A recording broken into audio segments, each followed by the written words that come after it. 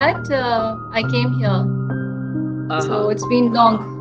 Practicing exclusively only prosthodontics, sir. I gave my specialist exam and then I'm doing only prosto, no GP practice. Oh, that's nice. Prosto means are you doing implants there by any chance? Implants? Yes, sir. We have 2 implantologists. They do the implant. I don't place the implants. I just do the prosthetic part of the implant. Superstructure. Yeah. Okay. Yeah. Good. Nice. Welcome, Dr. Davis Thomas. Hello. Hi, sir. Sonia, how are you? I don't know who said welcome, but whoever it is, thank you. Hari Kishore from Yenepoya, sir. What is the name again? I'm sorry. I'm Hari Kishore from Yenepoya. I was communicating with you. We have been communicating. How are you doing, sir. Hari? You doing good? I'm good, sir. How about you? Good so far. Are you in your practice? I see you in the background. Is it practice or you are at home? This is our e-learning center in Yenepoya University. Okay. And whenever we conduct webinars, we usually use this place so that we have good connectivity. And this is a prescribed place for us. The only reason I asked, I saw someone behind you, and I was just like, is it a hello? I'm Dr. Is he also faculty? Yes, sir. I'm Dr. Uma from Yenepoya Dental College. Hi, Uma. How are you doing? I'm good, sir. How are you? Good. I have a connection with Yenepoya. That was my first employer ever in India. Back Dr. in Who is so that? you have Dr. Akhtar. You have Dr. Akhtar Hussain and Dr. Shripati Rao online. Long time no see, Dr. Akhtar. How are you? I'm good. How long did you work with us? Just a few months, because 93 when I came to the US 93. So 92 when Dr. Telly was I think he was THELLY. Yeah, he was the principal then. Yes, and then that was my tutorship then, and I remember coming to your practice and stuff at that time. Yeah. With a couple of my my colleagues. So we came there to your practice too in Mangalore. Okay, how long have you been in the US now? 27 years. Now this is 28th year. So that's pretty long, yes. Most of my adulthood has been here. I was a young dentist when I came, so yes. So I know Yenepoya. Is Dr. Tully still there, or? Yeah, he's not with us, but he's there. Yeah, he's there. He's a little old now, but he's okay. Yeah. Retired? Okay. Yeah, all back. Any other faces? I don't know if I would recognize anybody. I'm not seeing the whole screen, so bear with me if I don't see many of you. We doctors, sir, we have Dr. Shripati Rao sir also online. Dr. Shripati Rao, the oral surgeon? Yes. Oh my lord, he is my teacher from Manipal. Wow. I don't see him. Yeah, I'm here. Oh my lord, sir, how are you? Good morning, good evening to you. Good evening. I'm very happy to see you now. My God, same is the feeling here. The year of evolution, 1991. Are you in Yenepoya now? The scenic coastal town, Mangalore, was witness to a new era in the field of medical education. The Islamic Academy of Education, a non-profit trust committed to the upliftment of minorities, was established by the entrepreneur Mr. Yenepoya Abdullah Kunhi. Perceiving the potential of Mangalore suburbs to be a prospective educational hub, he began the establishment of colleges with the principle of excellence in professional education, which flourished into a full-fledged university, providing training in medicine and all its parallel fields. Currently, Yenepoya is a dynasty of educational institutes like Yenepoya Dental College, Medical College, Nursing College, Physiotherapy College, Yenepoya Pharmacy College and Research Center, and Yenepoya Institute of Arts, Science, Commerce and Management were further established to offer education and research in the areas of pharmacy, management and general education. Yenepoya offers a plethora of courses with 89 ongoing and 20 approved and proposed programs. The PhD program has been introduced in 39 departments and research centres as per the UGC regulations. The medical college also offers undergraduate courses in technical programs like medical lab technology, medical imaging technology, perfusion, renal dialysis, anesthesia and OT, cardiovascular technology, respiratory care, optometry, as well as hospital administration and others, to name a few. Students are presented with ample opportunities to find their niche. Spread over a sprawling 36.76-acre campus at Teralakate, Mangaluru, all the constituent colleges are provided with excellent infrastructure to impart knowledge. Spacious examination halls and 19 lecture halls have the electronic support system to engage students eloquently. Practical training is complemented with well-equipped laboratories. The anatomy dissection hall introduces students to the intricacies of the human body before undertaking clinical examinations and procedures. Well-equipped pathology and biochemistry lab foster the importance of diagnostic procedures to implement treatment. The central laboratory is a key unit, conducts number of diagnostic and confirmatory tests. Many significant in vivo researches are conducted at the Animal House of Pharmacology Lab. At the Nursing Nutrition Lab, aspiring students learn to put together a nutritious meal for the benefit of their wards. Pre-clinical exercise at the Physiotherapy Lab enhances clinical understanding. Dental simulators prepare students to handle clinical scenarios. A very good evening to you, sir. The Simulation Center at Yenepoya is the largest in India and trains students in a virtual environment to mitigate errors and maintain safety. This includes a number of unique state-of-the-art facilities like Anatomech Table, simulating the human body, a number of high-fidelity simulators like infant, adolescent, adult and maternal fetal simulators are housed here. Students seeking to further their knowledge can do so with CPR mannequins, endoscopy, laparoscopy trainers, cath lab and ultrasound trainers. The Simulation Center is a milestone aimed at perfecting the skills of trainees and delivering excellent treatment. Are you in Bangalore? Comprising of well-stocked central library, housing thousands of books, journals and publications, regularly updated via digital media, with 7 museums documenting various areas of health sciences. The Dental Museum being the most advanced, affirms Yenepoya is not just a university for the students, but a knowledge center. How's everything back? I hope you are doing fine. Students at Yenepoya acquire valuable experience during hands-on training at the medical college and hospital, with above 2,000 outpatients per day at OPD, a fully functional ICU, general wards, blood bank.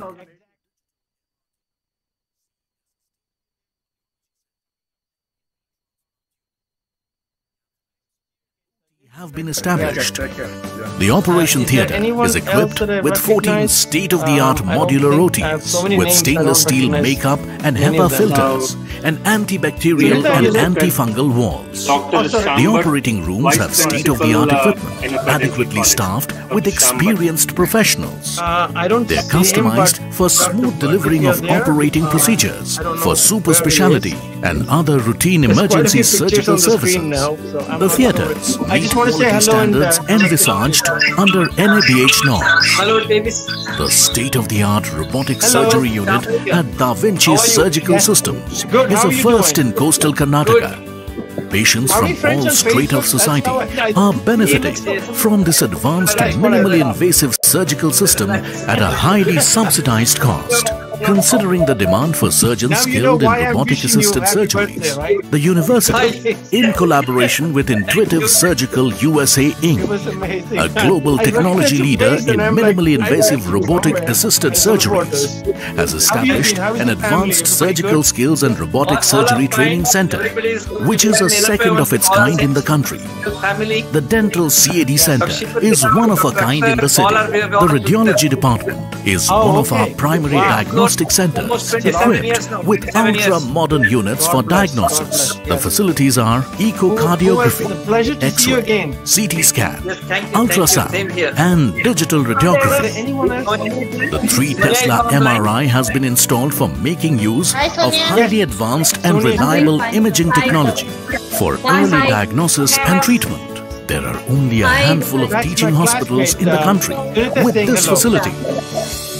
Yenepoya Research Center is a unique venture equipped with state-of-the-art mass spectrometric instruments and dedicated team aimed at groundbreaking research in newer fields of study, including biostatistics and information, molecular biology, toxicology, cell culture, stem cells and regenerative medicine, nanosciences and nanomedicine, microbiology and mycology, infectious disease and bioanalytics, also patenting the findings.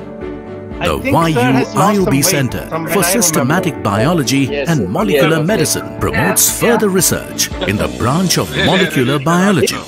Center for Biomaterials and Medical Devices focuses on developing medical devices, biomaterials, and non-invasive methods for diagnosis and treatment of diseases.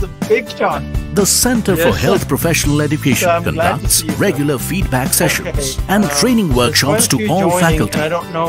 The Center for Substance Abuse and Prevention is an active entity that performs extensive research and counseling on tobacco, alcohol, and drug cessation. It's 10 o'clock here. Center for Ethics is proactive in imparting bioethics and medical ethics to the professionals and students in all. The Yenepoya Center for Craniofacial Anomalies is an initiative backed by a team of doctors dedicated to the study of cleft and craniofacial anomalies. So, shall we wait for another 5 minutes if you permit? No problem. Listen, I am at your place. You are the host. At Yenepoya, social responsibilities are taken seriously. Many community outreach programs and healthcare delivery programs have been chartered for this purpose. The university has a dedicated rural healthcare and development center which caters to 27 sub-centers. Dr. Madan Mohan the dental college has 9 peripheral sub-centers in rural and outreach areas. And Physiotherapy College has 1 peripheral sub-center. Very nice experience. I worked with 8 hostels for both men and women. The campus is well equipped to provide students with a memorable experience. Said hello. Students focus on overall development with the use of sporting facilities around the campus, which includes well-maintained sports ground, indoor stadium and multi-gym, helping students to maintain their physical well-being. The university boasts of an active NSS unit with over 500 volunteers. It's in Andhra Pradesh. Andhra Pradesh, okay. Renaissance, the students' annual cultural extravaganza, is a platform for showcasing their talents in curricular and extracurricular activities. Along with being an educational center, Yenepoya is nature-friendly, green campus. The Center for Environmental Sciences is dedicated to the sustainable development of the university campus. 1/3 of the campus is glowing with green. The primary attraction being Medicinal Garden, the campus boasts of initiatives like rainwater harvesting, solar panels, drinking water and sewage water treatment plants. A central kitchen supplies sumptuous, hygienic food catering to all necessities. Before it became a specialty, Yenepoya campus houses a prayer hall, cafeteria, mini theatre, laundry and daycare facilities. Education is the food for the mind, body and soul. At Yenepoya, we deliver the best of everything to help our young minds enlighten themselves, making a difference to the world as we know it today. Very enlightening. Discover your world at Yenepoya, harnessing the power of knowledge. I thank God for that, and all my teachers, and a few of them are right now on. Next time, if Dr. Sripati Rao is coming on, I'm going to ask Dr. Malingabhat and other folks to join us. He really wanted to, but I didn't think I sent him a link, so he might not be in today, but he would be happy to join us. We have done that 150 hours over a period of approximately 9 months. Well, now it's COVID times, everything is special. So it's extended to probably a year now. And then beyond that, 31 of them are doing a full mastership as well. And that is 250 hours more. So the total of 400 hours specific to pain and orofacial pain and sleep apnea type of treatment. So I will probably be able to project a couple of slides of that course, which is coming up in November, the next class.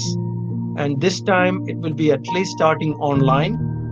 And believe me, I work my behind off for that course. And so do my co-lecturers, and especially Shankar, Dr. Shankar Iyer, who is my partner in the field. And he's been instrumental in bringing a lot of continuing education, beautiful courses. And he was kind enough, and I tagged up with him. So I'll show a couple of slides of that at some point to whoever is interested in a solid foundation course in orofacial pain. As a matter of fact, I have my lecture. I think we have one more session, right, Sonia, for Yenepoya? Yes, sir. Yes, sir. It'll be on sleep medicine. So 1 month from now or something? Yes, sir. And then I think next week we have one for the World Dental Organization, which is yes. Karthik's. And then there's one on digital dentistry coming up with Sonal. Yes. So something that maybe the audience are not familiar with, I want my students in almost every program that I encourage them joining me, co-lecturing with me. If whatever they organize, they have a spot. I do not believe in just pushing myself on the stage. It's not the right thing to do, for me at least. So I am open to any student of mine co-lecturing with me. The only thing I do is I look at the slides and maybe suggest some changes that might fit the program. And I'd be more than happy for any student of mine to join me wherever they arrange a program. I think it's the best teacher, guru-shishya relationship that we can have. So I look forward at some point, if I can, present something maybe with Dr. Sripati Rao or maybe with one of those teachers. It would be amazing to present something. I don't know what conference, but by God's grace, it'll happen at some point. So who else is here? Dafar is saying hello from Saudi. Hello, Dafar. I'm not sure if he's part of the KSA group, Kingdom of Saudi Arabia group, that I'm a member of. I'm not sure. But anyway, hello. Anu has joined from Dubai. Anu, how are you? I don't know if you are on Audible, but I just want to say hello. Who else is there? Hi, sir. Ahana here. Ahana, how are you? By the way, Ahana is one of the mastership candidates. I hope by God's grace, January, February, she'll be finishing the full 400 hours. I'm very proud of these batches of students because they took a challenge. This is not easy, and this requires a lot of, like any other specialty, a lot of commitment and perseverance.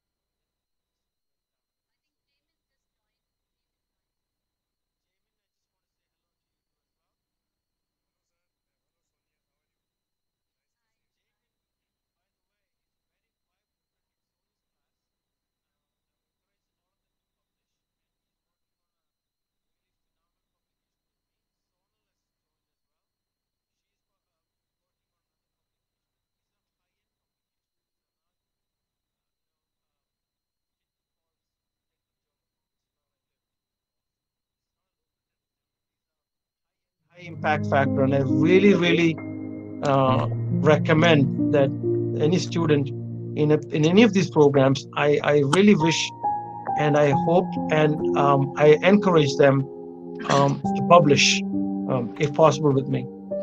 So, Sonal, you're okay? Everything good? I see that you're in a full gear. Yes, I'm in the clinic right now. It's still working time for us. That's absolutely fine. Is that an N95 I see? Yeah, N95, no double mask. I'm all covered right now. Surgical mask, yes, correct. By the way, I heard the latest recommendations. They don't recommend surgical mask over an N95. It's an evolving thing, so don't get me wrong. 2 weeks from now, they say, no, put it back on. So Put it back on. because it's a very evolving field. Things to learn. It is a very evolving field. And talking about orofacial pain, we're seeing a lot of changes in the pain characteristics that we know from these COVID patients. Anything with COVID is now gold to publish. So I'm looking forward to those cases. I hope nobody loses a life, but in the US, they're dying at least 1,000 people a day. It's become so numb. We have become numb to it. Every day looking at it, 925, okay. Less than yesterday because it was 1,300 yesterday. India's catching up fast. I wish it did not happen, but I think we are really looking at a horrible picture, but we will overcome it. That's my feeling. So Vishak Sukhu has joined. I just want to say hello. He's from Kollam. He has joined. And I think we're coming to the 10 mark timing. And I will have, I'll stop now. And anybody wants we welcome Dr. Lakshmikant Chatra, Vice Principal, Yenepoya Dental College, moderator for today's session, and Dr. Sanas Shetty, HOD and Professor, Department of Prosthodontics, another moderator who is looking after the YouTube link here. Welcome you both. And namaste to you all. The first one, I recognize that name. I think he's from Manipal, is he? Or no? Maybe I got it wrong. Dr. Chatre? He's from Manipal? Yes, he is. Yes, he is. Hello. Yes, Lakshmikant Chatra. You are right. Hello. Yeah, that's you. Oh my Lord, long time no see. Long time no see. How are you? My good. Are you're also settled in Mangalore then? Like you're the long back. Yeah. Oh my God. So nice to see you. Yes. Brings back my memories from 25 years back, man. Oh my Lord. That's true. Amazing. Quite a long time back. Yes.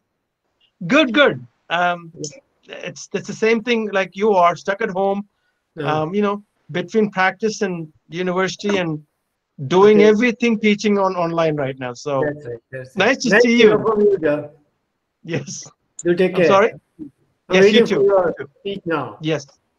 I'll let go. I'll stop talking, and then when I'm prompted, I'll start talking. Yes. Done. I'm good.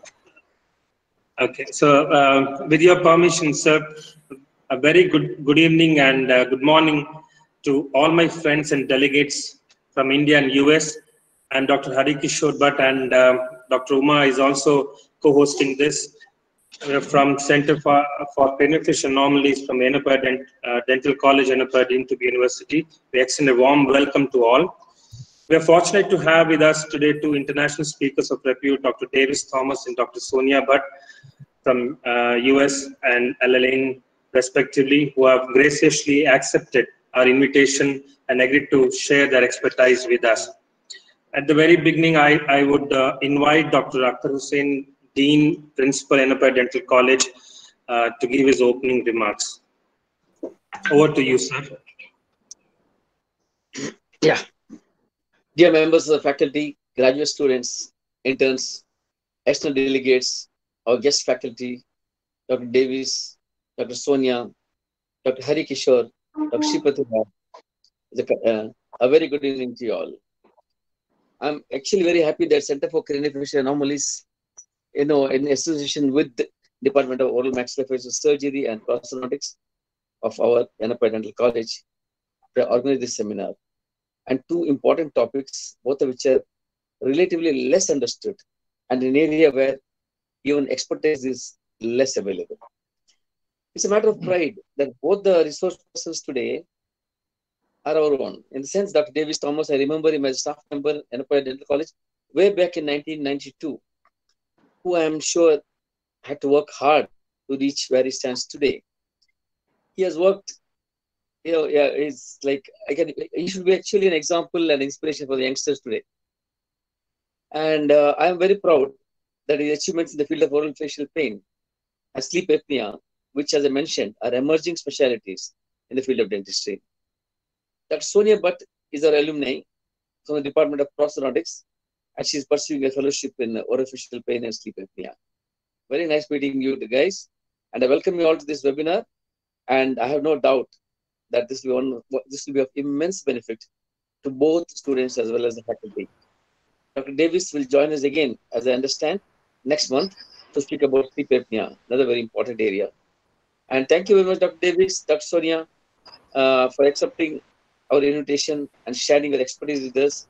And I'm hoping to see more such interactions with you guys in the years to come, in the days to come. And whenever you happen to come to Mangalore, India, don't forget to visit us. All right, thank you very much. Over to you, Doc. Thank you, sir. Thank you, Dr. Akhtar Sen, sir. It gives me immense pleasure to introduce Dr. Davis Thomas to all of you. He finished his BDS in the prestigious KMC in 1992 and went on to do the DDS in New York University College of Dentistry in 1994 and got his master's in sleep medicine from University of Sydney, Australia, and master's in clinical pain management, University of Edinburgh, UK. He's a diplomat and a fellow in American Board of Orofacial Pain. Presently, he's the assistant clinical professor in Rutgers University, New York, USA, and assistant clinical professor, Rochester Medical School, USA, and a visiting faculty in Manipal Academy of Higher Education, and a distinguished professor in Sechenov Medical University, Moscow, Russia. We have with us Dr. Sonia Bhatt. Good evening, ladies and gentlemen. It's a great pleasure for me to introduce our speaker, Dr. Sonia Bhatt. Dr. Sonia Bhatt completed her BDS from A B Shetty Memorial Institute of Dental Sciences, Mangalore, and Masters in Prosthodontics from our own Yenepoya Dental College. And currently, she is pursuing fellowship in Orofacial Pain and Sleep Medicine from Roseman University under the mentorship of Dr. Davis Thomas. Dr. Sonia Bhatt is currently working as prosthodontist at New Al Salam Orthodontic and Dental Center, Al Ain, UAE. She is a speaker at CME in Al Ain and Abu Dhabi since 2015 on various topics of prosthodontics. I welcome Dr. Davis Thomas and Dr. Sonia Bhatt. I welcome all the delegates, moderators to the program. Over to you, Dr. Davis Thomas and Dr. Sonia Bhatt. All right.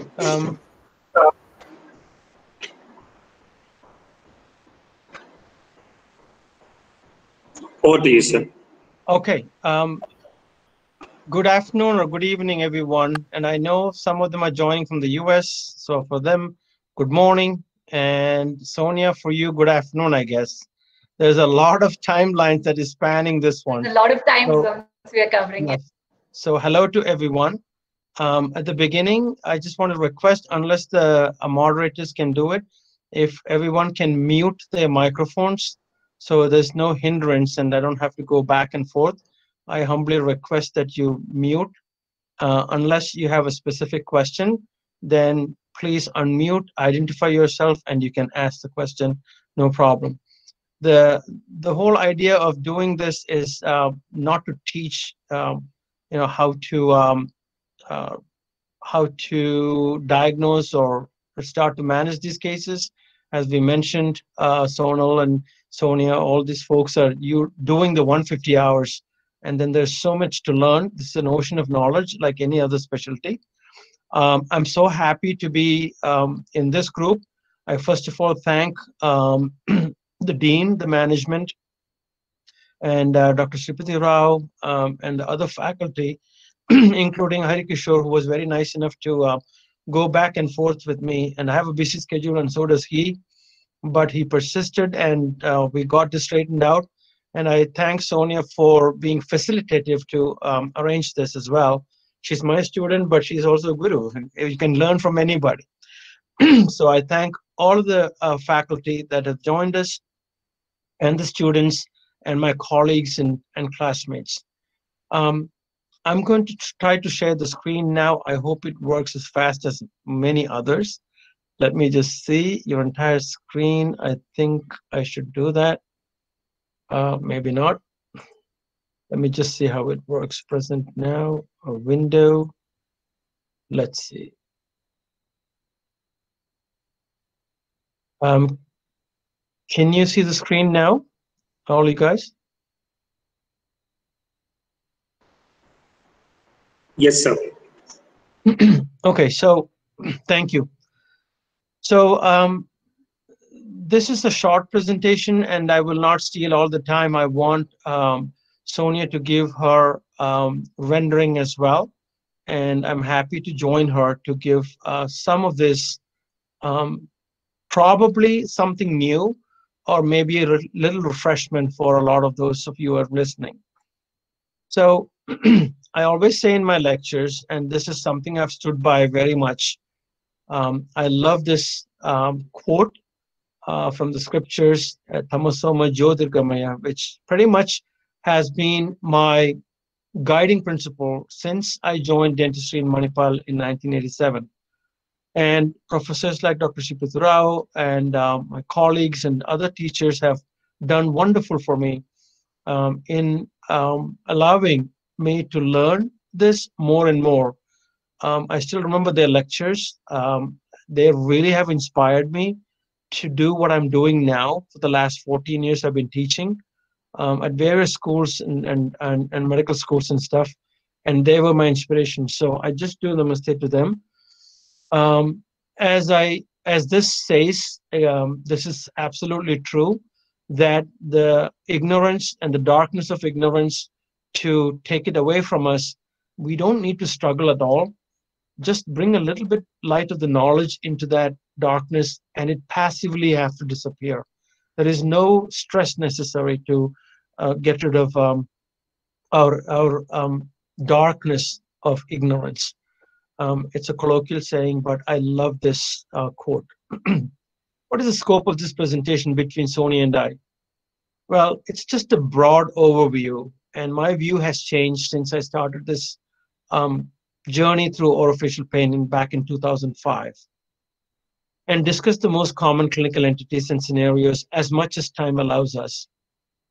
I have to tell you this is not to prepare anyone to start either working up a case of orofacial pain. This is pretty much meant to say when you need to rethink the case. Not sure of any branch of dentistry that is not associated with orofacial pain. I'm sure as dentists, we are in the business of inflicting pain and then relieving it, and then some more. So I do urge that my students, colleagues, and my teachers, at some point, they look into the science that is now evolved into the 12th specialty of dentistry. And we must know when to refer and who to refer to. So the question I get usually is, which I've had that because our course is coming up in November, when do I start treating TMJ, TMD, orofacial pain? If we treat and manage cases or begin to manage until the 3 years or 2 years or whatever they complete, an orthodontist maybe is not well equipped to complete cases and still baffles them. And any other prosthodontist doing a complete implant case or even just full dentures, upper and lower, it is not easy. So there is no right time. You evolve into it. That's the answer. Because I've gotten so many texts and Facebook requests for what do I do? What do I do? Well, the first thing is take a course that is solid. And I'm proud of my course being a solid one with Smile USA and Roseman University. I have to put this up. In the past couple of months, I had experiences where I have done quite a few international grand rounds of 2 hours each, bringing in the pioneers in this field into education for like 30 plus countries around the world. And we have done it consecutively for the past several months. And it is my experience that at least some of the listeners would listen to these slides, take a picture of the slide, maybe take a picture of a panoramic or something, and then say, okay, now tomorrow this case is coming to me, I have to try to manage it. It is not so. And don't be fooled by what the simplicity of the slides. I wanted to make it that way because it's just making it easier for us to understand, especially the beginners, the novices amongst you. So this is not meant to aim to teach anyone to start doing diagnosis and treatment of orofacial pain. We are not there. And it's not substitute for the course that I teach, the 150 hours or the 400 hours. It's not a substitute. And there are some courses that do like 30 seminars, 50 seminars, and webinars. Really, that's not it. In that case, oral surgery or prosthodontics or orthodontics could have been taught over seminars. It's not going to work that way. You need hands-on, and that is what the course I teach is all about. What is the scope of orofacial pain? Well, the scope is this. TMJ, TMDs, which is what the public's awareness of orofacial pain is about TMJ and TMD. They think this is what it is. I have to tell you from my little experience and my humble feelings and learning that I've done over the last few years, this is the smallest component that we have. This is really easier for us to diagnose, probably to manage too. This is not orofacial pain alone, but many of the cases are TMJ, TMD cases. Neuropathic pain, now the actual orofacial pain starts. Trigeminal neuralgia, neuropathies of the face, painful post-traumatic trigeminal neuropathies. These are the terms that are coming out in the literature recently and still changing. So that's the scope. Neurovascular. We have cases that we have seen through our programs in Mumbai and Bangalore and such, that these cases come in with tooth pain and they're scheduled for bondings, fillings, root canals, extractions, grafts, because we are not educated in this. And in the end, with probably an hour's time, you begin to realize that that toothache is because of a migraine of the face. I get this question from students, what? Migraine? Yeah, of course. There's something called facial migraine or mid-face migraine, which actually really resembles a toothache. And I cannot begin to think how many patients, for the lack of this knowledge, have been hurt and have been mistreated without knowing. It's not a dentist's fault because we are not taught that way. So neurovascular programs, entities. Then we have more complicated ones, trigeminal autonomic cephalalgias. What does that mean? Headache that appears on the teeth with an autonomic feature. As you know, autonomic features meaning congestion of the nose, flow, tearing of the eye, redness of the eye, color change, temperature change. We were not taught, and we are still lagging behind in dentistry very, very pathetically, and that's what we want to change if we can. Non-odontogenic toothaches, the course, the lecture that's coming up in Manipal is going to focus on pain referrals. What are the chances and the mechanisms of pain referrals? We won't get the chance over an hour and a half. I'm going to simplify it, but if you want to learn it that way, then take the course. That's very high, higher level. And dimension of snoring and sleep apnea, both of these are eventual killers. There is no doubt in our minds. The literature is very evident over the last 20 years, hundreds and hundreds of publications, not just observational studies, case reports, but also systematic reviews, meta-analysis, and even more RCTs, randomized clinical trial control trials. And it has to be that the literature should be the king, not something that somebody just says. And my favorite is also is sleep and pain, associationship with sleep and pain. That was my thesis also for one of the masters that I happen to have. And of my big interest is systemic factors in orofacial pain. This is my phenomenal topic that I really drive across to all my students, both at Rutgers, both at Rochester, all the programs in that program that she is in. And then there are others. So this is the scope, and within the scope, you have so much to learn, from the basic anatomy to the latest neurosurgical procedures in between that spectrum. And of course, clinical and basic science. And I urge people who join my programs to publish and publish now. So the question here is, what do you see? You see a sequential events happening in this patient. This is over a period of approximately 2 years, a year and a half. Not my case, something that comes to us and gets published. So what do you see? The patient comes with a pain complaint, chief complaint of pain in the lower left quadrant. That is what you're looking at in this periapical, not very well taken except for the molar, obviously. The periapical is missing here. But why? Because the dentist was convinced that this is coming from what again? The molar. What is the normal thing they do? They do tap, tap, grind, grind, occlusal adjustments, hot and cold, electrical, thermal, testing.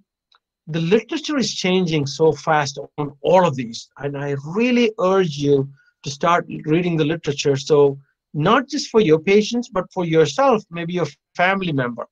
They get hurt like this in this case. This case, then of course the dentist is not trained. Within the limited knowledge and training he or she has, he or she proceeds with the root canal of that tooth. Pain is not subsiding. So whatever missed in this case, and we can ask so many questions. Did you do this? Did you do that? Understand these are not just one dentist. This is then involved with multiple dentists. So the training is my core there. It's not the problem with the dentist, but the way we train. As you notice, not only the root canal was done, completed, right? They also did a filling over again. This is made into composite. So that was one attempt in an attempt to alleviate the pain. And this is not an exception. This is the norm. This is what we see. I teach at Rutgers, and every Wednesday and Friday, this is all we see. Yesterday's case was just mind-boggling. 3 cases. But Rutgers University is a tertiary care center. It's the only dental school in the most thickly populated state of New Jersey, and I'm a faculty there. So we get the really referred tertiary messed up cases. Was multiplied in that cases that I saw yesterday. One side of the teeth are missing. When do we really stop? When do we try to study? When do we step back and say, maybe I'm doing something wrong? So it continues on the saga. One root canal is done here. Then the filling is done. And then it goes to the next dentist because saying this one is stupid. Let's go to the next dentist. He or she knows it better. And in our immense lack of that training, then what happens next? Well, you go on to say, okay, that did not work. Let me do this root canal again. So as you see, the post is taken out. The root canal is done all over again. The whole thing. By the way, this was an endodontist. Any of the endodontists listening out there, no branch of dentistry is exempt from this. Only because we did not have the training, and that is what I'm driving across. If you guys listening to the faculty, listening in Yenepoya and other dental schools in other countries have some clinical pearl, please start a program that is even limited. Somebody should be trained in this, in a scientific method. Of course, it did not stop there. They finished the root canal again, completed it. Then somebody said the filling might be. The thought process is this: how can a dead tooth hurt after you pump in so much of sodium hypochlorite, hydrogen peroxide, whatever else we use? How can it hurt? But there is a mechanism that it can hurt, and it's not cold sensitivity, it's something else. And there's a panoramic showing. Again, this is not an exception, this is the norm. Every single day I get heartbroken seeing cases like this. If only they knew. The natural consequence of this will be extraction of these teeth way down. But an orofacial pain specialist gets this case and then steps back and say, okay, let's do something else. This was a case of pre-trigeminal neuralgia. Pre-trigeminal. What? Yes, there's a term. Pre-trigeminal, right? Neuralgia. And I think, I'm not so sure if it was maybe when I was with Manipal, we got an excellent lecture on trigeminal neuralgia, I believe from either Dr. Karyappa or Dr. Shripati Rao, and it was phenomenal. But I did not have any clue that there is something probably called pre-trigeminal, and I think at that time the literature probably did not even say it. This is a newer one, that you're on the way to trigeminal neuralgia. And people like Yai Sharaf, whose textbook we follow to heart, he talks strongly about, and I brought him into my international grand rounds. The next one we're scheduling, I let Yenepoya and your faculty know, please join those type of programs. You're going to listen to the pioneers in this field, and I'm a little guy. I'll talk to a little bit, but the rest of them will talk. You need to listen to Rai Sharaf, Dr. Eli Eliav, and folks like that. So we will facilitate. Please join us. And now, what do you see in this? Now, my students know this slide, and I get these answers. I'm not sure how interactive Google Drive is, but I would ask them, what do you see in this slide? What sticks out at you? Not my students. Dr. Akhtar, are you familiar with this platform? Does it allow us to interact, or no? Or maybe not exactly, sir. Okay, they cannot respond, right? Maybe in typing, probably, right? Yes, sir. We can unmute ourselves and switch on the video and do that. Okay. But you need volunteers for that. Oh, volunteers! I can pick it in my courses anyway. I'm just kidding. I don't want to make anybody uncomfortable by volunteering. I mean, by picking someone. So the baseline is this. This case, for example, is sitting in my chair in my office in southern New Jersey, and she's in pain. She's in pain on the front teeth right here. And she's telling me, Dr. T, I was referred to you by the oral surgeon. So there's a very conscientious oral surgeon. His name is Dr. Feeney. His office is like 3 blocks from mine. This case was referred to him for evaluation and extraction of this tooth here, this one, the upper left central incisor. I don't see anything wrong with it. I don't know where the pain is coming from. Let Dr. Thomas see this case. So stat referral from a conscientious, very good oral surgeon. What sticks out from this panoramic is not that this does not have any pathology, and Dr. Feeney was right not to touch this tooth, but the fact that how can you have one side of the teeth loose because of periodontal disease, decay, and the other side all being okay? Basically, this patient had unilateral pathology. How is it possible that 11 dentists who saw this case, including 2 oral surgeons, of course the second one referred to me, 2 periodontists, no orthodontist because this was not an alignment case at least, occlusion specialists, 3 of them that ground the teeth down over this tragedy is making of 3.5 years of suffering for this patient. 3.5 years of suffering. Of course, needless to say, it's a lawsuit because this was done for absolutely no dental reason. We had a definitive diagnosis and we actually managed the case very successfully, but I did not judge any other dentist. That's one thing I tell my students too. Even if you see this happening in a patient, do not judge the other dentist. You don't know what happened there.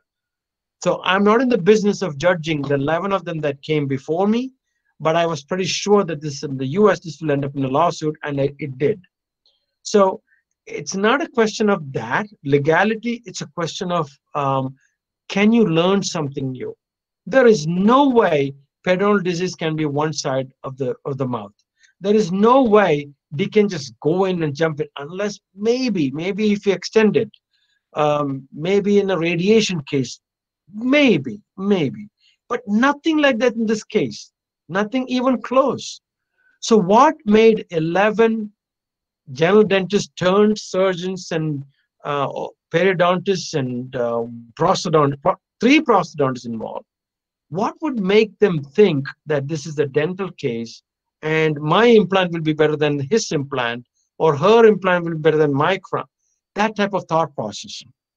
And that is why they are in the lawsuit. So my point is this is not a case that I would like to teach anyone here in the limited time we have. But the point is this: we need to prevent this from happening. And this is not the exception. The next case, this is my Dr. Eliav, my mentor's case. What is happening here? How many people have to work on these cases to do multiple root canals, all done very well, by the way. And this is not a morphed one. This is an actual case. And they only did 28 root canals. Guess why? Because there was no 29th tooth. That's why. So they stopped there because there was no tooth left. What makes us do this type of thing? Again, the problem is we don't have the knowledge. We don't have the science that is being taught to us. And that is what I'm humbly trying to change, because it happened to a couple of my friends and family members too. Not my immediate family, but it's still happening. And that made me think back in 2003, 2004, 2005, and here's where I am right now. I don't have the answers to many questions, many of these cases either. These that I'm showing you, we have the answers. So when do we stop? What makes a patient hurt all the teeth? So much literature, so much literature. Please let us stop this. Again, what do you see in this case? Upper left teeth all have been root canaled, crowned. Lower left root canaled, crowned, and then pulled out with a graft. Nothing to do with odontogenic pain. Nothing at all. But who knew? This is the work of 4 dentists, back and forth. And of course, when you find out, the patient finds out that this is not my case, by the way, it was published. And of course, it was a litigation in California. Not that. The question is, how can we stop doing this to our patients? How can we stop doing this to our dentists? They are put in a situation where we look like we don't know what we're doing. This is a case of a cluster headache that refers to clusters. By the way, when we go back, it comes under trigeminal autonomic left cephalalgia, that features. So cluster headache, referring to the teeth, causing this patient to seek treatment. Dentists have no clue. We were not taught this. That's the tragedy. And we're still not being taught. What do you see here? These are 3 of my assistants who had taken on a trip for them to learn, because I was lecturing at American Academy of Orofacial Pains. And I remember one of them telling me that, Doc, I get TMJ clicks and pops all the time. My 3 dentists, they are all dental assistants, so they worked for dentists before. And my 3 dentists made me different types of night guards. She's calling them night guards. So I'm like, one night guard better than the other? No. I mean, there are people who teach the science of night guard. What is the science of night guard? There's nothing such as that. And I want to change that perception by literature, not by me saying something big and I'm a big guy. No, nothing like that. But night guards are what they are, night guards. I mean, they have some value in orofacial pain, but my night guard with a ramp, your night guard with a canine rise, other night guard in group function, where is the evidence? There is no evidence. There is some evidence of what it does. So if somebody tells you my night guard works better than his night guard, please ask them politely, where is the evidence? Did you do a study? Did somebody do a study? Was it a controlled study? Who was the controls? I want to see the literature before I put this on my patients. Night guards are just what they are. They're night guards. They're not going to treat orofacial pain much at all, if anything. So then we fought a fight for the last, let's say, 30 years because of the politics involved in this thing and something else. And other than that, which I don't want to go into details of it, I came to this in 2005, but people like Dr. Gary Hare, my mentor, clinical mentor, he's been in this fighting for 30 years.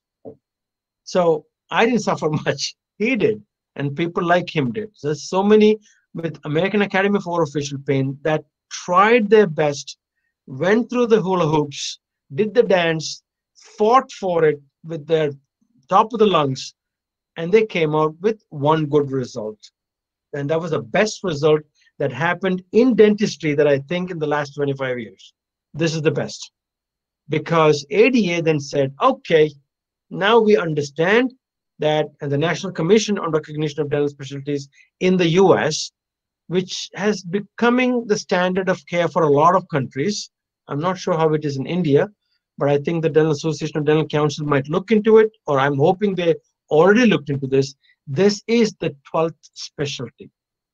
And I think it was so much overdue for the suffering of millions of patients, millions.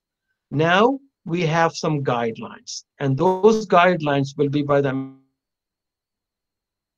American Academy of Orofacial. If anyone is interested, the next World Conference will be in Arizona, the state of Arizona in the US.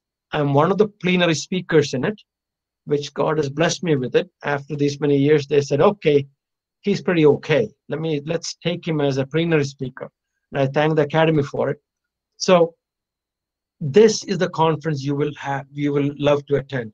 I urge the faculty post-COVID, hopefully that happens post-COVID. It is, I believe, in April or May of 2021, hopefully post-COVID, and you attend the best conference in the world on orofacial pain, TMJ, TMD, orofacial pain, sleep medicine. It's an enchilada.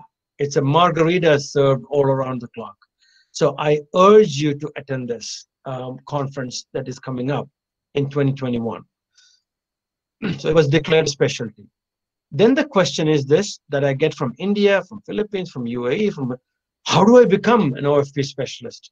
Well, those cases you saw are not for general dentists. They're not for any specialty under the umbrella of dentistry except OFP, because we are not taught.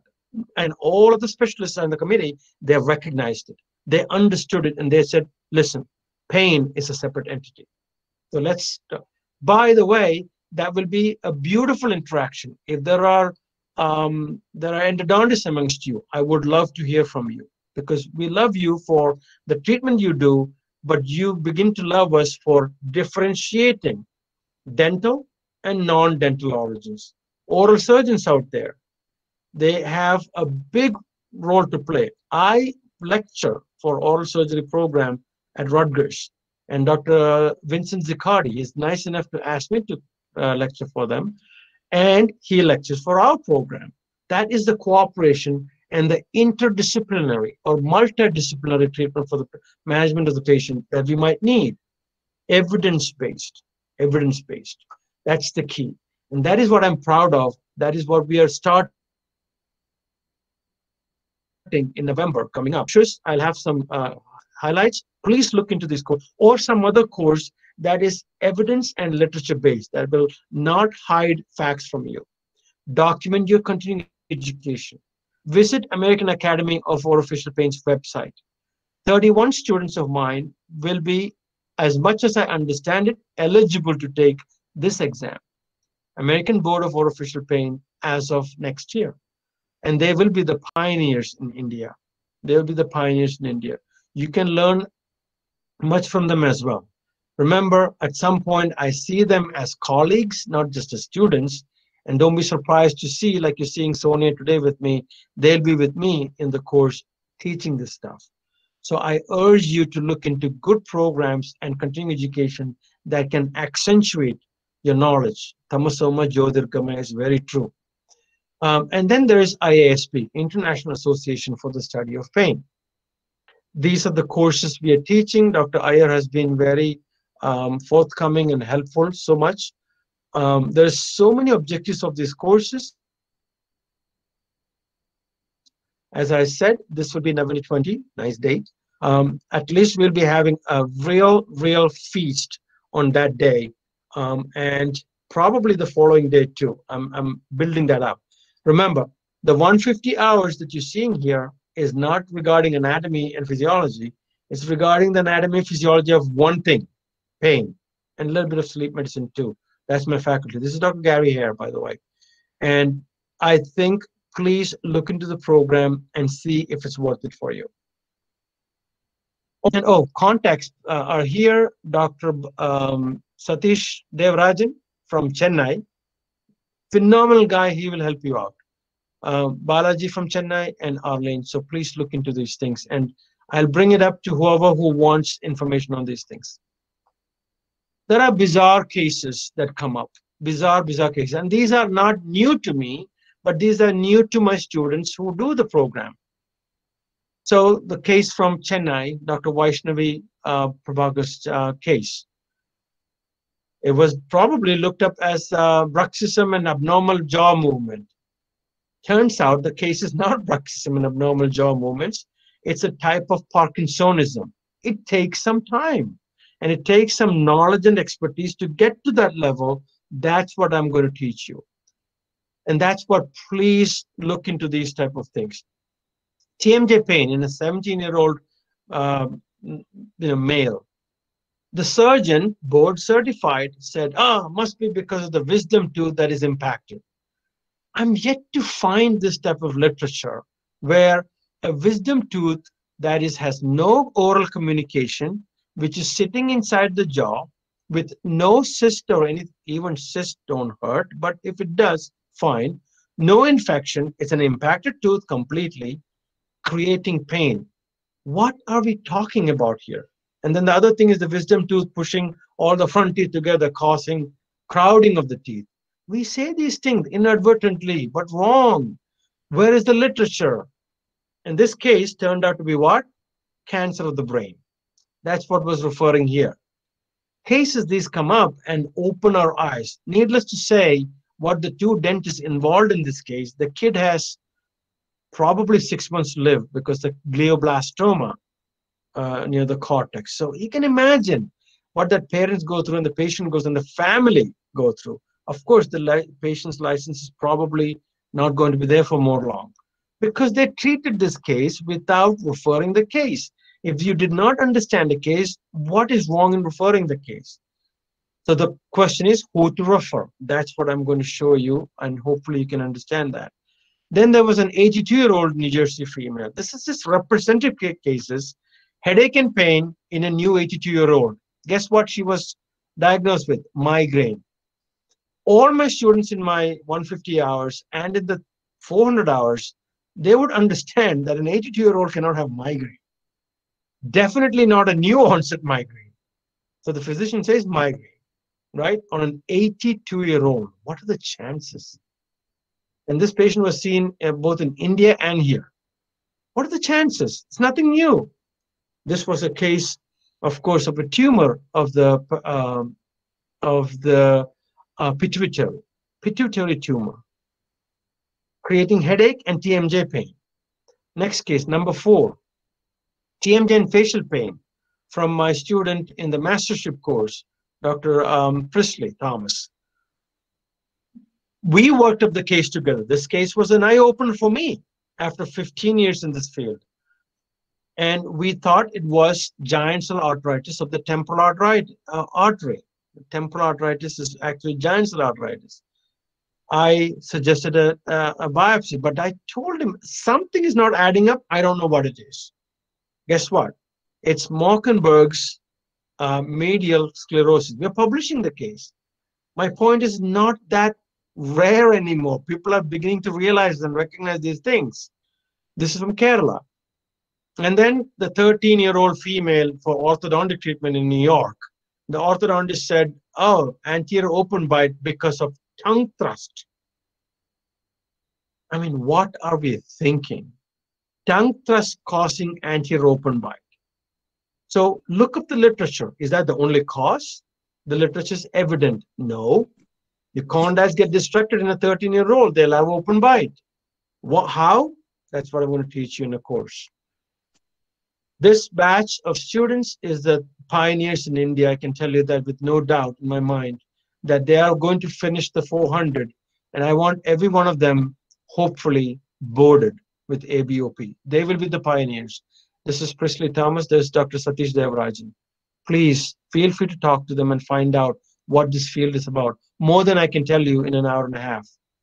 What are the organizations you might want to know to learn this? International Association for the Study of Pain, IASP, American Academy of Orofacial Pain, American Board of Orofacial Pain, American Academy of Sleep Medicine, and the new one we just formed. And by January, I think there'll be a vibrant organization, including the whole of India and the whole Indian subcontinent and the whole of Eastern Hemisphere. That's my vision for this. And that's Dr. Ayer's and my vision for that organization. Our aim will be succinct education, not just blah, blah, in my hands this worked, somebody hands something else worked.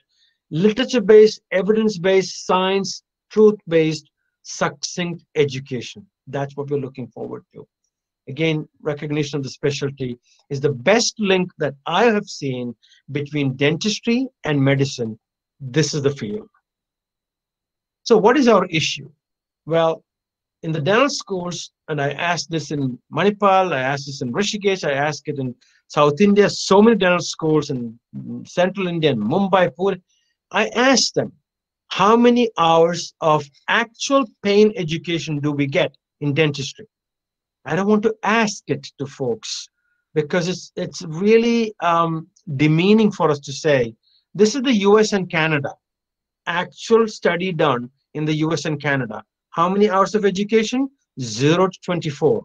What does that mean? There are some dental schools that there is 0. Isn't it pathetic?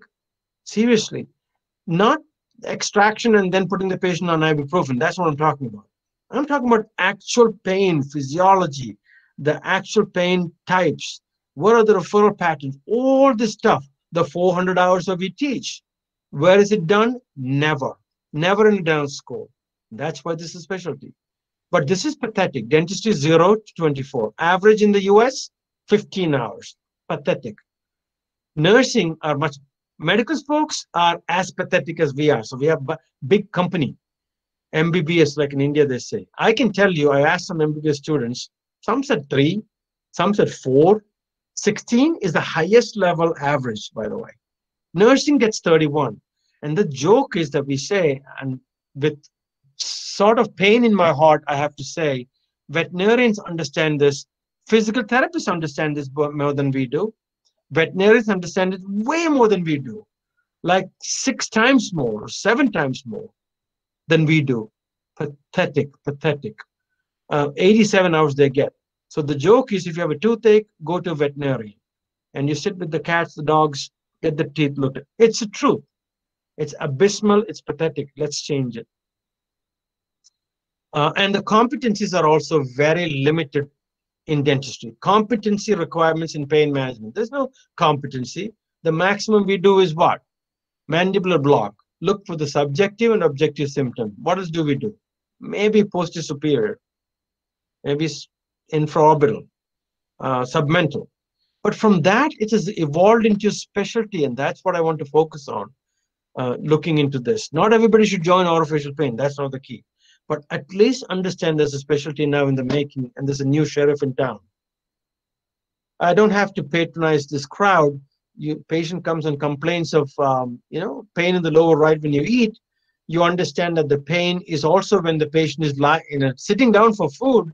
You get the picture, and then your focus shifts from this big lesion on this canine at the cuspid to this lesion, and it's very obvious on a occlusal view. That's the cause of pain, not this. When the periapical is pretty okay too. So that's one of the simple cases that we can see. PMDs is a small component of orofacial pain. It is not our most exuberant component, but dentists who are not familiar with this field, they make a big deal out of it. Oh, here's TMJ. Yeah, they have 2, on the left side and on the right side. They make a huge deal out of TMD and bite and adjustment of this and do this and that, and then the other thing, put something on the head, and all the nonsense. It comes up. But what is TMD? It's a collective term, all right, that involves the masticatory musculature, TMJs, and associated structures. So TMJ, by the way, is not a diagnosis. Please, let's not tell the patients that you have TMJ. Let's tell them you have two joints, temporomandibular joints, left and right side. It might also involve the cervical spine. That's why we teach cervical spine anatomy and physiology, pathophysiology of it very much in detail in the course. When you look at the TMJ, you understand, because this is the biggest question I get. Oh my God, what do you do for TMJ? What do you do for TMJ? Well, if it's a systemic issue, rheumatoid arthritis, SLE, that type of stuff, okay, we have so much of stuff to do.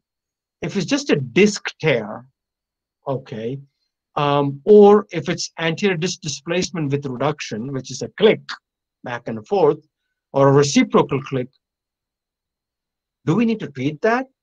And some schools say yes, and I'm asking them, where is the literature? Oh, you have a click. It will get into osteoarthritis. Wrong. Not in the literature. That clicks of the TMJ get into osteoarthritis. It's not there. So, do we treat clicks? No. Do we have to treat clicks? No. So, then when do we treat? Well, that's part of the course, which is pain, or a new click with pain. Again, the key word there is pain. And again, I'm not patronizing anybody in the audience, but we need to go back to the basics and think about what structures here can cause pain. Well, we know that the disc cannot cause pain because there's no blood vessels, there's no nerves attached to the disc. Either side there are tissues, retrodiscal tissue. Okay, that can cause pain, not the disc. The periosteum can cause pain, yes. Periosteum here can cause pain, yes. The superior lateral pterygoid, yeah, can cause pain. Attachment of the disc, retrodiscal tissue can cause pain, yes. Attachment of the superior lateral pterygoid into the disc complex, yes. The disc itself, no. There's no blood, there's no nerves inside the disc, as much as we checked as of yesterday. So there's no pain in the disc. So these are the things that we really need to highlight and understand, that click is not an issue. The issue is pain and probably degeneration, which we will talk a little bit time permitting. Another view of a dry specimen, freeze-dried specimen, of looking at the what we call the superior and inferior joint space. There's no space there really. It's just a little attached area that if you pump a little air, yeah, it becomes a space. Or if it's in a cadaver like this, yeah, it becomes a space. And people talk about superior joint space, inferior joint space, as if there's a balloon in there. There's nothing in there. It's just a moist area, that's it. So please take it with a pinch of salt. When you hear superior joint space, inferior joint space, take it with a pinch of salt and you'll be fine. There is standard of care for orofacial pain, and it's not taking panoramics on everybody. It's not taking MRI, CT scan on every TMJ case that you see.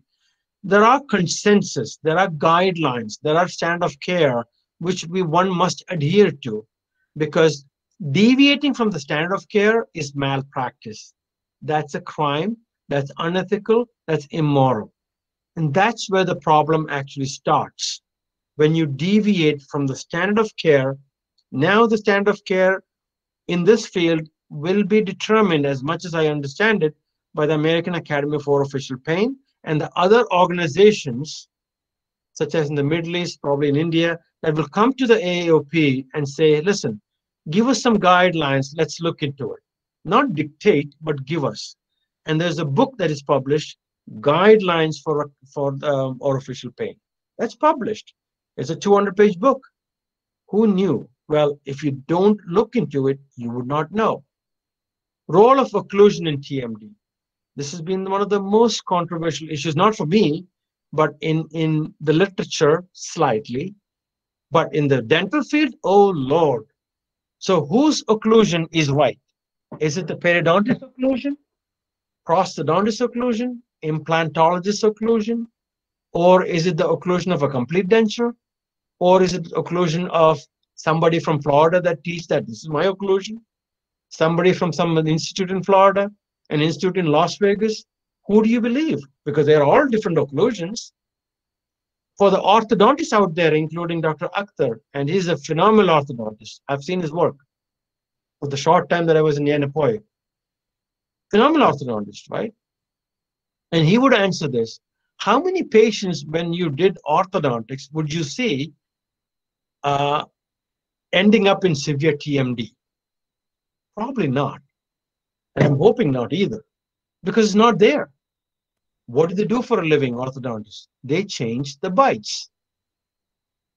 So is there any literature that said orthodontic changing bite over 6 months, 1 year, year and a half, 2 years, 3 years? Do they end up with severe TMD? Probably nothing. Once in a while, we see this click happening, and that's why I said clicks don't treat them. Locks and pops pain, another question. That's an entirely different topic that I teach in the courses. What is the role of occlusion in TMD? Most of it is thrown out, debunked. Let's say 99% of it. Literature, evidence, science, truth. 99%. What is remaining? Maybe a really high crown that the patient cannot bite down at all. Maybe. But where is it pain? Is it in the TMD area, TMJ? Or is it in the tooth? That's a different question, right? What does the tooth do if it's in high occlusion? Who told us any of these anyway? Where was the randomized clinical trials that are standard of care? It's the baseline for this in medicine. That's why medicine looks at us and laughs. Because we sit there and we just say like this, yes, Your Honor, give it to me. I'm ready to take it. We have been followers for the longest time. That has to stop. It has stopped already with the formation of this as a specialty. But let's think further into the future. Every dentist should know this, right? So what is the evidence of this? And in New York, there was a lawsuit against some orthodontists for this. And when we're looking at the case, we are like, no, orthodontists change bite all the time. That's how they live. Otherwise, their practice will close down. If we tell them you cannot change the bite because the patient will end up in TMD. Nobody thought this way.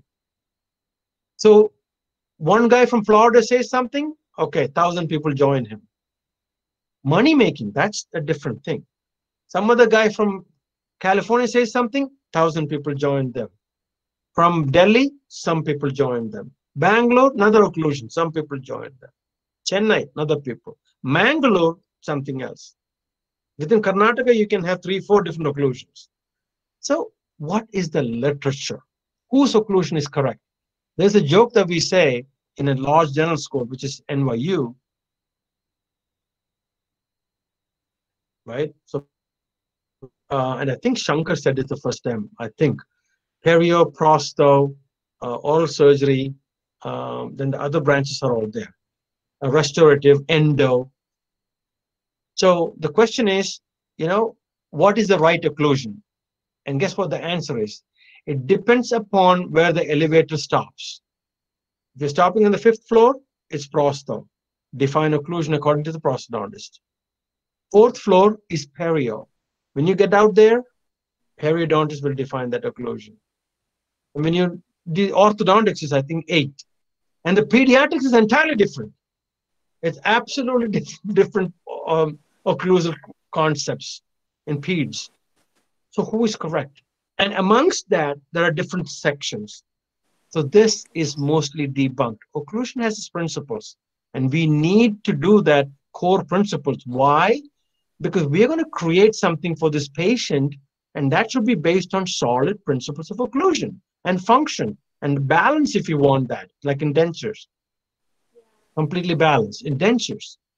But students get so confused, balance this denture, and then they go all over the place and say, oh my God, if the occlusion is bad, then they end up in TMDs. The reverse is true in orofacial pain.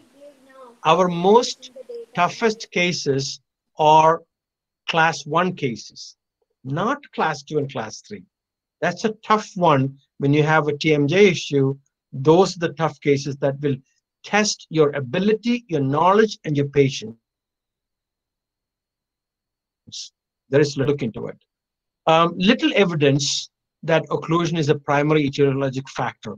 Very little, if my opinion, nothing. Zero evidence for this.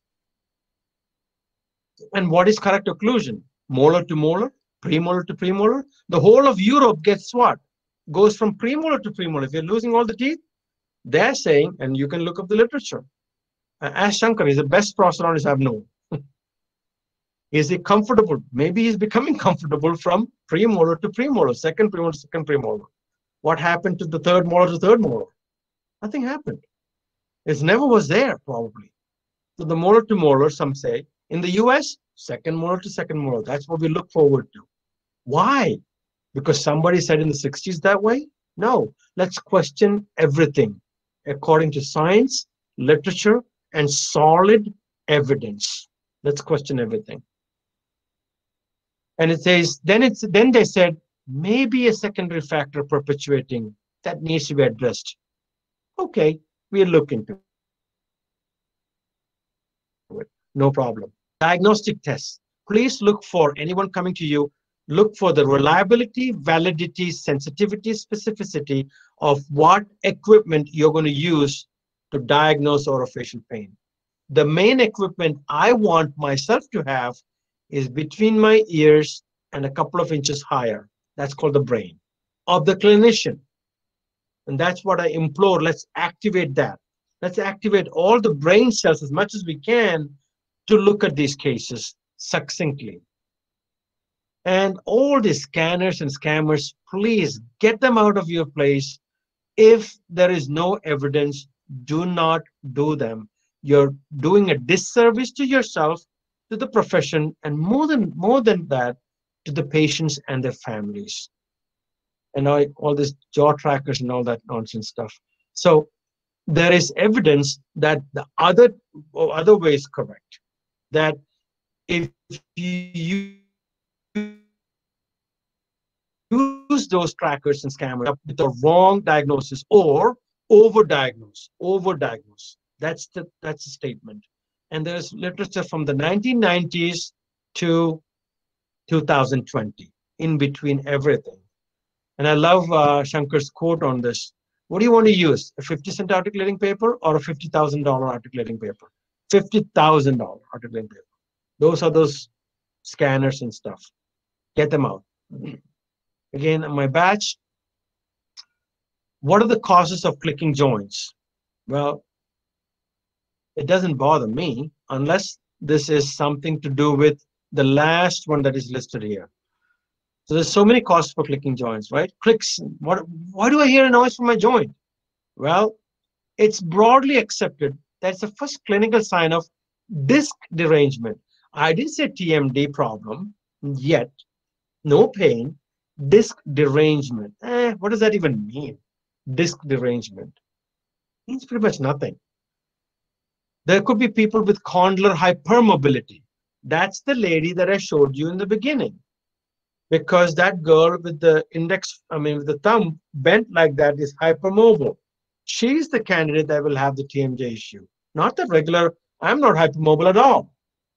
Very difficult for me to end up in a TMD issue unless it's so chronic with the trauma and stuff. It's not possible.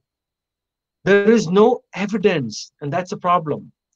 Then the lateral pole of the condyle could be a little bit large, so the lateral ligament could be rubbed against as the condyle moves. That's possible. There might be a structural small little irregularity in the articular eminence. Possible. And older individuals, 50 and above, 55 and above, 60, there could be some intra-articular bodies that could cause, and that's a problem. That needs attention. So out of all these, my attention will be on the last one. Intra-articular bodies, and we call it joint mice. That's the only thing out of these. Do not treat or manage a joint noise. It is not only not necessary, it's probably more detrimental to the patient both health-wise and looks. We are not scammers anyway, so we don't do that. None of us should do. So what do you do about TMJ, TMD? Pain comes in, patient comes in, avoid shortcuts. Don't connect the patient's head and chest and everything else to a scanner and say, okay, let me see what the scanner says. The scanner is here, inside. Refresh the basic of anatomy and physiology. Think, is it really possible to have this click and have a huge occlusal problem? Is it possible? Let's look at the literature then. Let's look at the literature now. And look for science, evidence, literature, and truth, please. And of course, an evidence-based program that you can enroll in, that's what you should look into. And please, cherish your teachers, like I cherished mine. I saw Dr. Shikir out today. I was so happy. Now I've been thinking of like saying hi. I didn't know where he was, and someone told me he's a dean somewhere. This was from a friends like that. I couldn't search him out. I'm not sure if he's on Facebook. I guess not. Maybe he is. But I was looking for my teachers that really inspired me the same way. And he was so impartial to the students. I loved it. Very few stick in my mind that way. From very dental school through my 3 masters, few glitter in the dark. So cherish your teachers, get a really good mentor. That's what you need. That is what I tried to become for my fellowship students, 6th batch, and my mastership students. I tried to. I do my best. This is a mentor I just lost, my first mentor, Dr. Henry Gremillion, Dean of Louisiana State University. Amazing guy, amazing guy. Made me inject his TMJ when I did not have a patient. Can you believe that? How many mentors do you know that will ask to be seen as a guinea pig? He says, inject me. I'm like, I can't. I'm from India, doc. I cannot inject you. First of all, don't call me doc. What? Call me Henry. Like, it does not come out of my mouth. I can't say his word. That word out of my mouth, Henry. He made me say it anyway. But I couldn't. I said, no, doctor. No, I'm not going to be. Then he says, mark my joint, you can inject me. We were doing what's called the auriculotemporal block. I was shocked out of my pants. What the hell is he talking about? Inject my guru? But he proved to me that is actual guru, right? So I really, in front of him, I'm like nothing. So this is also God's blessing. And of course, my students. This is today, Sonia is lecturing. So I'll stop here. These are 2 of my students, Dr. Divya Kohli and Dr. Sunaina Puri, both Manipal graduates. And there you see a 4-star general of the Indian Army that invited us to lecture to them. That's a commanding officer, not an enlisted soldier. And then one above him too. There was Dr. Sanjay Londe, general, 4 stars. So God's grace is amazing when you set out to do something and you learn it the way that nobody has done. I think these students, they shocked me by their, and then we're going to look into what Sonia has to say today. I'm going to stop for a moment, and I will now let my student and soon to be my colleague, hopefully, Dr. Sonia Bhatt. I'll stop here and we're going to change screens. I will pause for a moment. Sonia, are you there? Yes, sir, I'm there. I should allow you to share screen, I'm thinking, so I'm going to stop sharing. Yeah. And you can go on, because I don't see you now. Yes, I will do that. By the way, she's one of the brightest students I've ever had. A lot of questions. I call her a question girl, but I love it. My answers are short, and she knows this, but that's me, because sometimes I get a little busy, sometimes, and then the answers become short. So I apologize, but that's a beginning. So with no further ado, you're on. Thank you, sir. Thank you so much. Well, it's indeed an honor that I'm co-speaking with my own mentor, Dr. Davis Thomas here. So I shall just start off with my topic without any further delay. Every part of the human body, right from head to toe, has its own sensory innovation, barring few exceptions, of course. Now, head and neck is unique in many ways, and that's why it deserves a place of its own in pain specialty.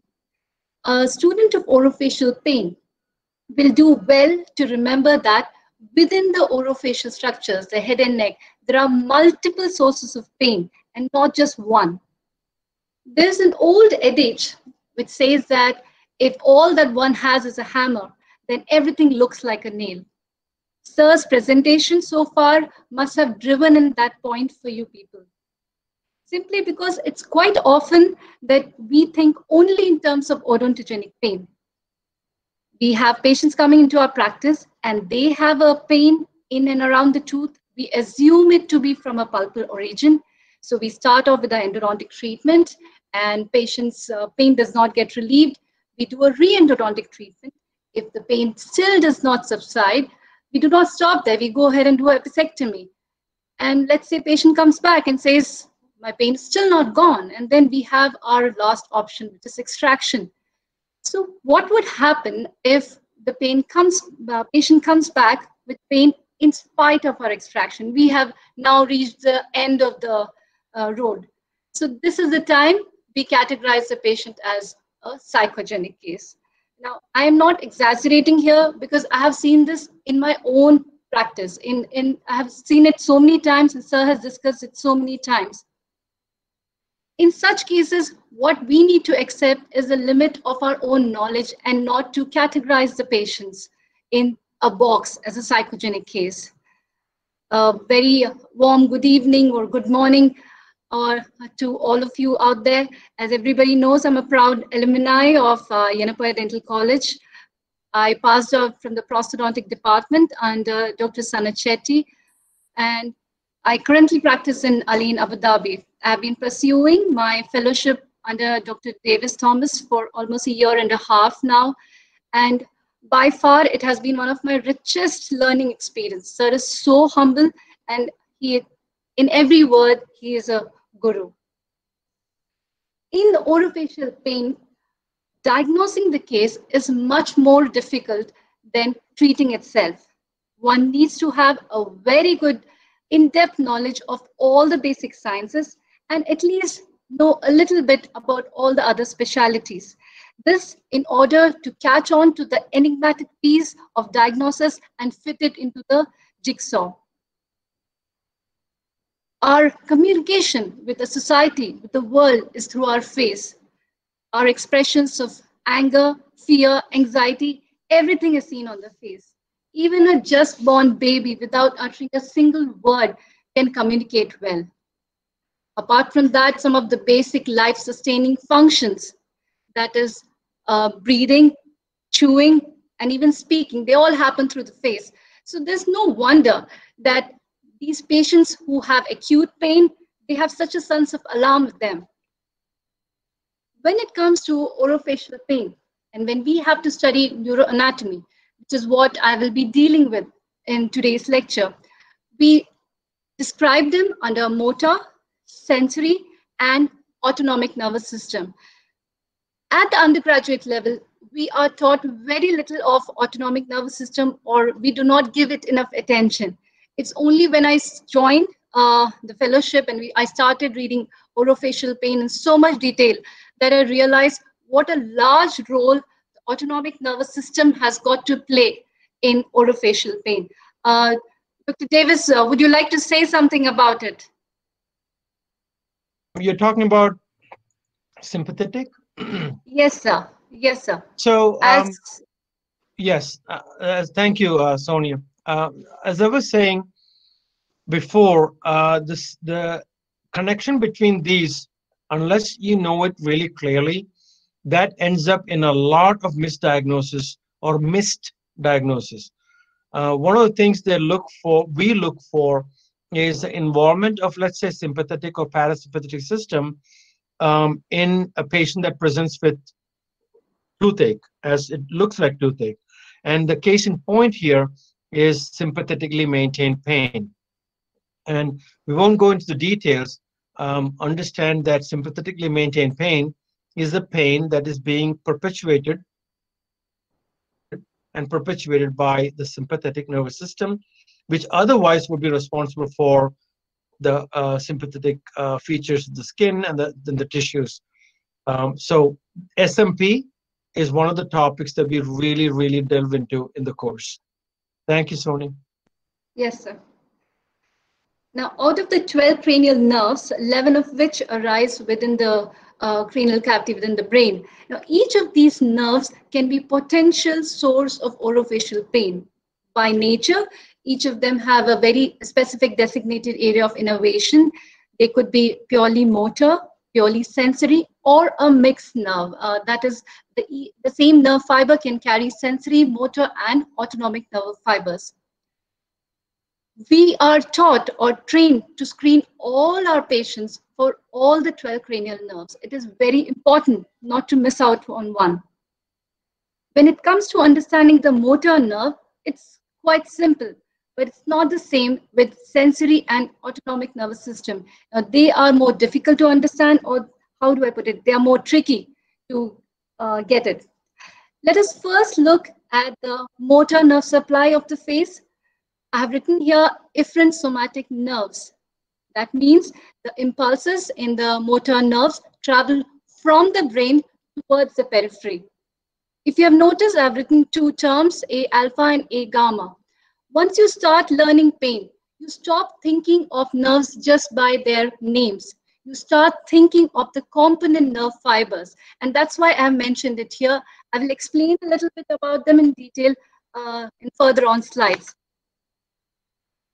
Facial nerve has a long intracranial course, and in its extracranial course, once it exits the stylomastoid foramen, it passes through the body of parotid, and its terminal branches supply all the muscles of facial expression. Now, these muscles are not involved in movement of any joint or any bone. They are largely responsible for movement of the skin overlying them. They encircle the three apertures or openings in face, which would be the orbit, the nasal cavity, and the oral cavity. Today, I'm aware that there are a lot of oral surgeons listening into the lecture, so I think they'll all agree with me when I say that in any surgery which is performed on the parotid, at the end of the surgery, we always look for the intactness of the facial nerve, the motor the motor part of it. We're asking the patient to do few facial gestures by like raising the eyebrows or smiling or grinning. What we are checking is post-surgery, is the facial nerve affected. There is a picture of Bell's palsy on your screen out there. It's one of the common idiopathic facial paralysis that you get to see, where one side of the patient face, normally it is unilateral, gets affected. And on the right side, you would see the nerve itself, the upper half of the face and the lower half of the face, especially if you consider the forehead part, it gets innervation from both the right and the left facial nerve, and the lower half gets its innervation only from the contralateral facial nerve. In OFP, we need to be able to differentiate between an upper motor and a lower motor neuron lesion. But this is not the only pathology that we may see. Now, patient may come in with a herpes zoster infection and its symptoms, or Lyme's disease, or a stroke, or even brain tumor, and they may look similar to a Bell's palsy. So you must be able to differentiate between them.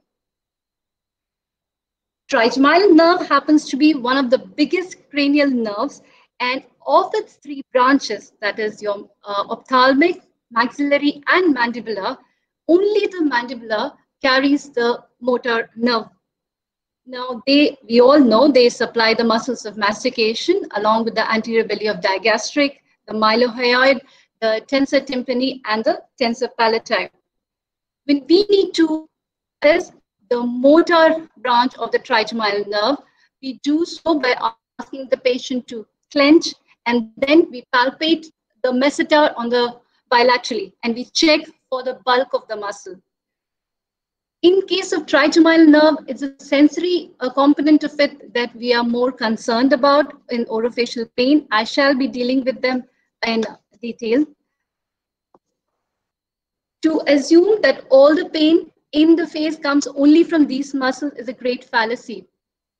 OFP practitioner knows that a lot of pain comes from the neck muscles, back of the head, shoulder. The two of the bulkier muscles, that is your sternocleidomastoid and your trapezius, they are supplied by the spinal accessory nerves. So when you want to test these muscles, for sternocleidomastoid, you ask the patient to turn the head against resistance. And for trapezius, you ask the patient to shrug or just raise the shoulder, and this you do it with and without resistance. And that's how you would check the neck muscles. I think until I started studying orofacial pain, I did not realize how important it is to examine the neck muscles, the back of the head. Dr. T, would you like to give your input on it? The thing that I would like to say is that these muscles, especially the trapezius, upper trapezius, become what we call the master muscle. So in myofascially induced toothaches, which we will talk next time in Manipal, and then probably after that, the one coming up in Yenepoya also, we'll talk about a little bit about how they could be seen in error and missed in error, and then the clinician ends up in doing procedures for TMJ. And these are strong referral patterns with satellite trigger points that refer specifically preauricularly, that's right in front of the ear, and seen by an untrained dentist as, again, TMD. So you should be very aware. And yes, our courses, we do teach this really in detail. Thank you. Thank you, sir. Now, we just spoke about some of the major muscles, that is your muscles of facial expression and muscles of mastication. Of course, there are many other muscle groups, the ear, the pharynx, the larynx. Due to paucity of time, I'm not going to go into details of the nerve supply to these muscles, but please know that you must know the anatomy of these muscle groups in order to understand its dysfunction. This term sensory, we have a very skewed or a very narrow view of the word sensory. That's why I put it up as a separate slide out here. We think of sensory nerve only in terms of pain. Sensory refers to somatic afferent. That means the impulses travel from the periphery towards the brain or towards the spinal cord. It refers to a whole lot of other terms, light touch, crude touch, temperature. Even within the pain, when the patient comes, we do ask, what's the quality of pain? What kind of pain do you have? Is it a burning pain? Is it a dull pain? Is it a pricking pain? Is it like an ice pick hitting you? Why would you ask that? Simply because we know that the entire sensory nerve has several other component nerve fibers. And each of these sensations, whether it's light touch or a temperature, is carried by a different type of nerve fiber. Dr. T, am I right on this one?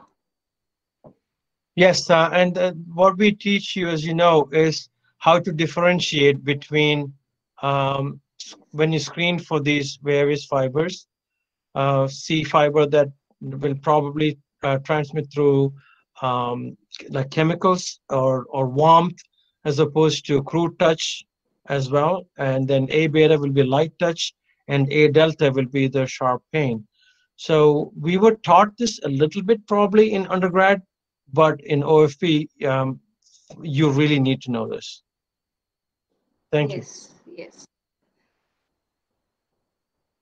So the somatic and the visceral sensory innervation of the orofacial region is primarily by the trigeminal nerve.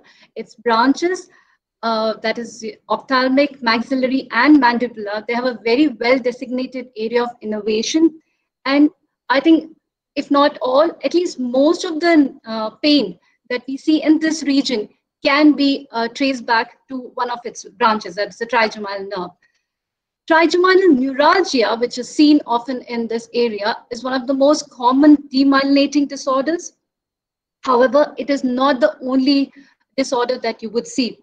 You would get to see disorders like headaches, some certain persistent kind of headaches, herpes zoster, sphenopalatine neuralgias, PTTN, sir just spoke about it. So all these will be seen in the orofacial region, and somewhere the trigeminal nerve has got a role to play in it. Myofascial pain that sir just spoke about. So a lot of literature has been written on myofascial pain, and the nerve is implicated in it somewhere. And you should know that these myofascial pain do get referred to the teeth.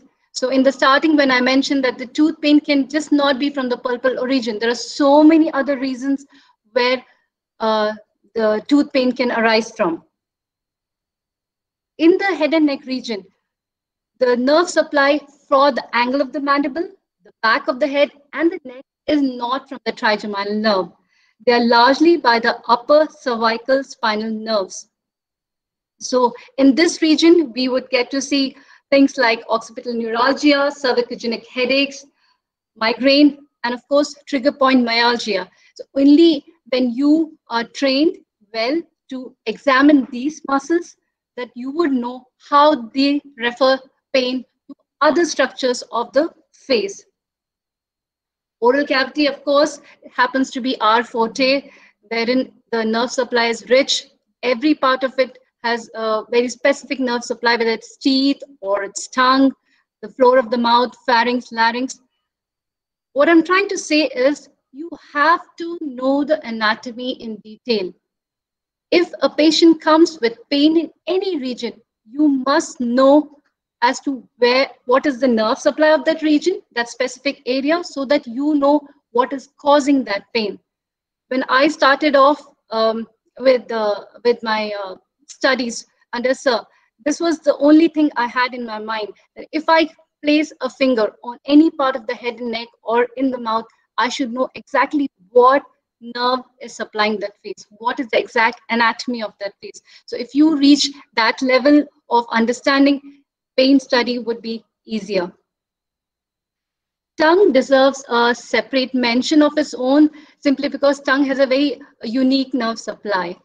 The anterior two-thirds of the tongue, the general sensory, is by the lingual nerve, and the special sensory, which is the sense of taste, is by the chorda tympani nerve, which is a branch of facial. The posterior one-third is by the glossopharyngeal nerve, which also supplies the deeper part of the tongue and the throat. Burning mouth syndrome is something which we normally see in this area. Maybe in the patient in his late 50s, 60s, you would see it. You have primary and secondary burning mouth syndrome. Apart from that, you have patients who complain of distorted taste sensations, or where one type of taste sensation is overriding the other. In these conditions, you would implicate chorda tympani nerve. A lot of literature has been written on burning mouth syndrome.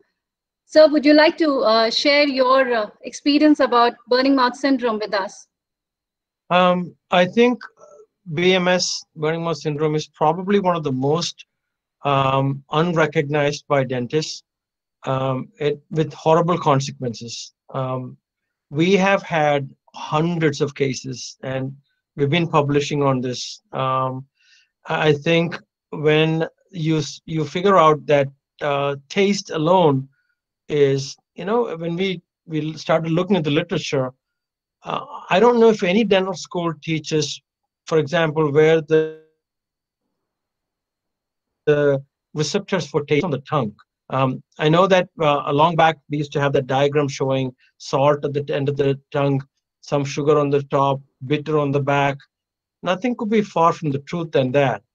It is actually mediated. Taste alone is mediated by the fifth cranial nerve, the seventh, the ninth, and the vagus nerve, 10th as well. So 4 cranial nerves and some. And it will be surprising, at least for some, to know that taste receptors for sweet are not just on the tongue, they're on the palate, they're in the esophagus, they are also in the intestines, and even in the male genitalia inside. There is a reason that's there, and that's what we don't know, and we are really, really deficient in these type of thought processes in dentistry, and that's why this cannot be taught. Yes, sir. In a dental school, it has to be taught in a postgraduate, and that's where you are. But thank you. I remember you telling that testing the taste itself, it's a separate workup in itself. Wherein Absolutely. I remember you showing that to us, how the sensation of taste is tested in the patient. Yeah, yeah, exactly. Okay. Thank you, sir. Autonomic nervous system comprises of the parasympathetic and the sympathetic nerve supply. Now, when me and Dr. T were first discussing about it, I told sir it's impossible for me to put it up in just few slides. It's a presentation topic in itself. And he said, it's not a presentation topic, Sonia. It's a textbook in itself. And he's so right. But I'll try to just highlight few points. First up, let's see what the parasympathetic nerve supply is. Now, this supply is largely craniosacral in nature. These nerves are famous for hitchhiking. That is, they hitchhike onto other nerves to reach their target area. Largely, we have the cranial nerve 3, the cranial nerve 7, your facial nerve, the glossopharyngeal, and the vagus, through which these preganglionic nerves reach their ganglion, which is your ciliary ganglion, the pterygopalpine ganglion, the submandibular, and the otic. Vagus largely supplies the thoracic region, so I shall not be talking about it. And the postganglionic fibers from here reach the orofacial region. For the salivary glands and the lacrimatory glands, they are secretomotor in nature. Sympathetic, on the other hand, is thoracolumbar in nature. That is, the fibers come out of the thoracic and the lumbar region of the spinal cord, and they reach the sympathetic chain, and then the postganglionic fibers supply the rest of the body. Now, in this image, you can see I have put up both the sympathetic and the parasympathetic division, simply so that you can appreciate how both of them work on so many organs together. They do not have similar functions, I do not say that, but they do work together in so many ways. In terms of sympathetic nerve supply, it's the superior cervical sympathetic ganglion which we are concerned with, which supplies to the orofacial region. Now, both sympathetic and parasympathetic together control the secretions, the vascular smooth muscle tone, the intraocular smooth muscles, and the thermoregulation.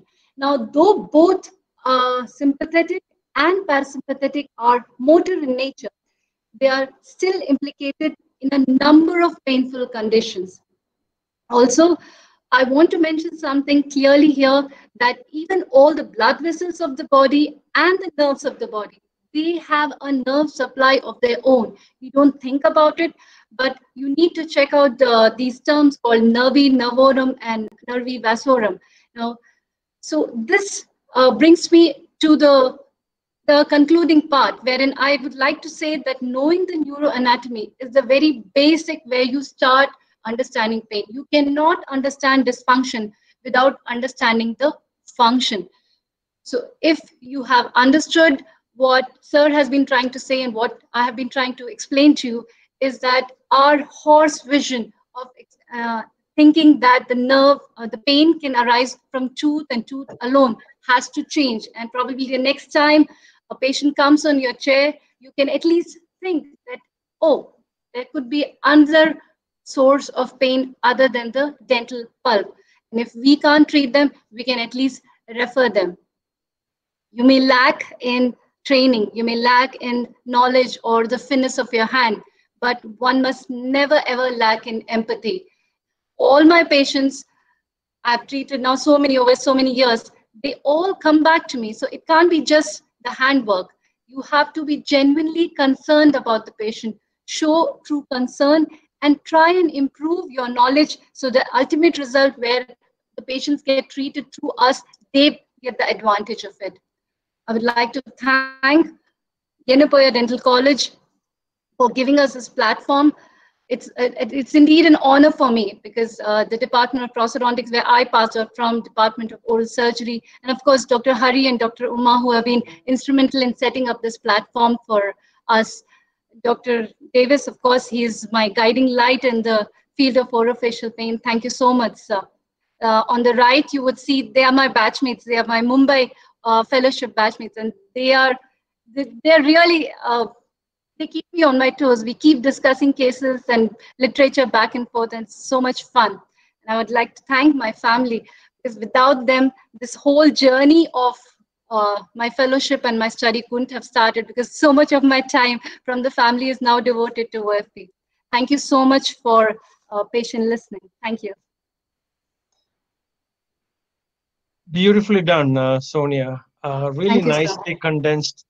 I know you were stressed out to probably present to your own alma mater, but I think you've done a wonderful job, and they should be proud of you, and you should be proud of your where you graduated from.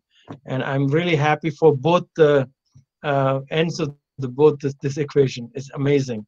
So beautiful work, and I think I will see you in other stages as well.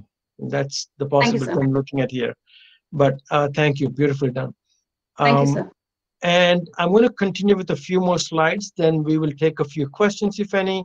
I know there's something being typed up, so we're going to look at that. So let's see what we do. Go from here. A couple of more slides, and then I'll be done.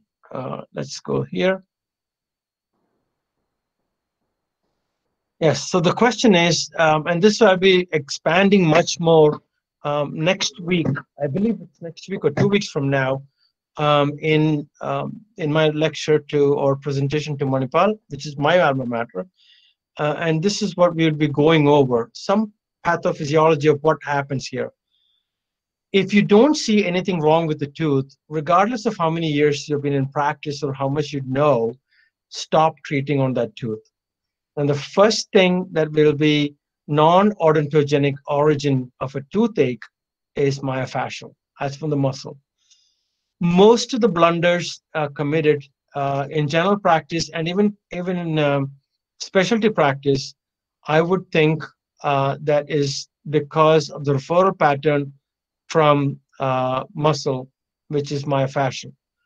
The second reason is neuropathic. We can call up pretrigeminal neuralgia, trigeminal neuralgia, traumatic neuroma, which is my research topic, and PTT, and then there's quite another few ones that would probably end up in misdiagnosis by dentists, even specialists. Neurovascular is lesser, but we see it, and like I said, we see it quite a few because we are a tertiary thing. If Yenepoya has let's say you incorporate something like this, you will begin to see more, because my strong feeling is that you will begin to appreciate the diagnosis of neurovascular disorders. The other ones that are referred from sinus, cardiac, these used to be in the literature a lot, but that is not what we see mostly. I've seen probably one cardiac referred case, and that's a 911 call, or in where you are, it'd be like a call to the hospital or something. And sinus, yeah, it happens too, but the myofascial is the #1 cause, other than tooth itself, pathology, is a funny one, because before 2005, I used to brand a few patients maybe every 2 months as psychogenic pain. I can tell you, really, there's no such thing. Very, very few, maybe 1 in like 5,000 cases that I thought of OFP may be psychogenic, maybe. And that too, I think, because I am not equipped in my brain, in my abilities to diagnose that case, that's why it looks like psychogenic. 99.99% of what we think are psychogenic before you have the knowledge are not psychogenic. That's because we don't have the knowledge to diagnose these cases. And that is why when they get branded as psychogenic cases, it worsens them. And the problem is, the more you brand them, the more they get worse. Now they're really becoming psychogenic. And that has happened quite a few times. So there is no such thing really as psychogenic. Very, very, very extremely rare. So that's a thing I take to give you guys. These are the students. Every batch, every class of students at Rutgers and Rochester, we have at least a few from India, and they're amongst the brightest as well. So without any doubt, I can say that there is so much brains in India. The brain power is not used, and the courses such as this and webinars such as this, I hope that will bring out those colorful ones and really make them glitter. Trigger points, temporalis. This is the most common. The most common is masseter, but as you can see, if you don't see anything wrong with these teeth, you need to be educated to identify the trigger point and how to reproduce that pain and how to shut it down by a trigger point injection. We will stop here when you say, you don't see any pathology of that tooth, don't start treating the tooth. Don't start grinding it down. Don't start changing the fillings and crowns, and worst case, root canal and extraction. Those are the medical malpractice mistakes that have been done. Masseter really robustly, masseter trigger points go. So when you see an MOD-BLG amalgam, there's no G, but I just made it up.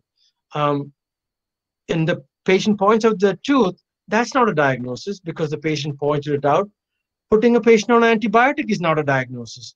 That's the biggest mistakes we do. Okay, the patient pointed out to an upper right molar. I put the patient on antibiotic.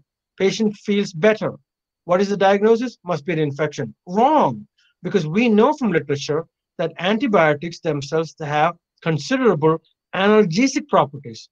So is it the antibiotic property of the antibiotic that worked or the analgesic property? And the answer in these cases is analgesic property. Antibiotics really don't jump into abscesses, but they do prevent the further expansion. Literature is really clear on the analgesic properties of antibiotics.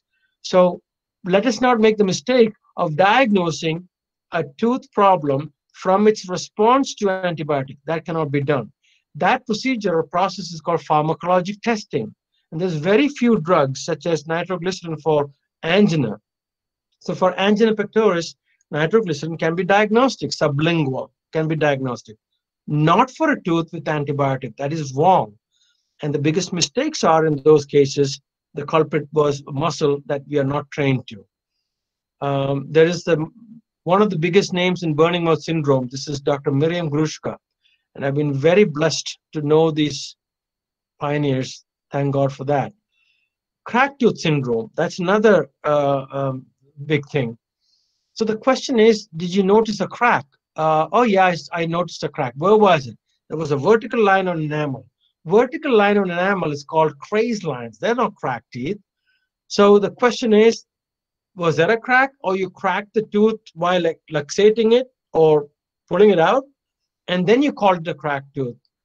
The many cases is the latter, not the former. Really, cracked tooth, what are you looking at? Is it a split tooth? Okay, fine. Is it visible in radiograph? Fine. Rarely, there are cases that you can see probably on a CBCT. Maybe you might pick up if it's the right cut. And yeah, that does happen. But if you don't see a cause for it, don't start by doing a root canal. Do the right testing. Biting on a bite stick and reproducing the pain might not be the best. No test is foolproof, because you have a case where you look at a crazed line and it's coming from the masseter. When you bite onto that bite stick, it will hurt. The tooth will hurt because that's a referral pattern. Now, based on that, you diagnose the tooth as cracked tooth and maybe do a root canal or pull it out. You just treated the wrong cause. So I really urge to achieve the knowledge that is necessary to avoid such blunders as this. And new paradigm is, I'm not sure about cracked teeth unless it's split into halves. Let's look at the real literature, and maybe it is not cracked teeth. Maybe it is the muscle referral or neuropathic pain. Those are the two big causes for cracked teeth. That's my mentor in research, Dr. Eli Eliav, Dean of Rochester, where I teach also. So I'm going to stop there. This is the talk for beginning of the talk in sleep medicine for the next time. We are exactly at 11:55 my time. Hari Kishore, if you're there, I'm going to stop sharing my screen. I will take some questions before we probably can disperse for the day. And I know there is quite a few here that's popping up. If one of you can maybe read it out rather than me going through the whole thing, that would be okay too. Yeah, Dr. Uma is going to do that for us, sir. Okay.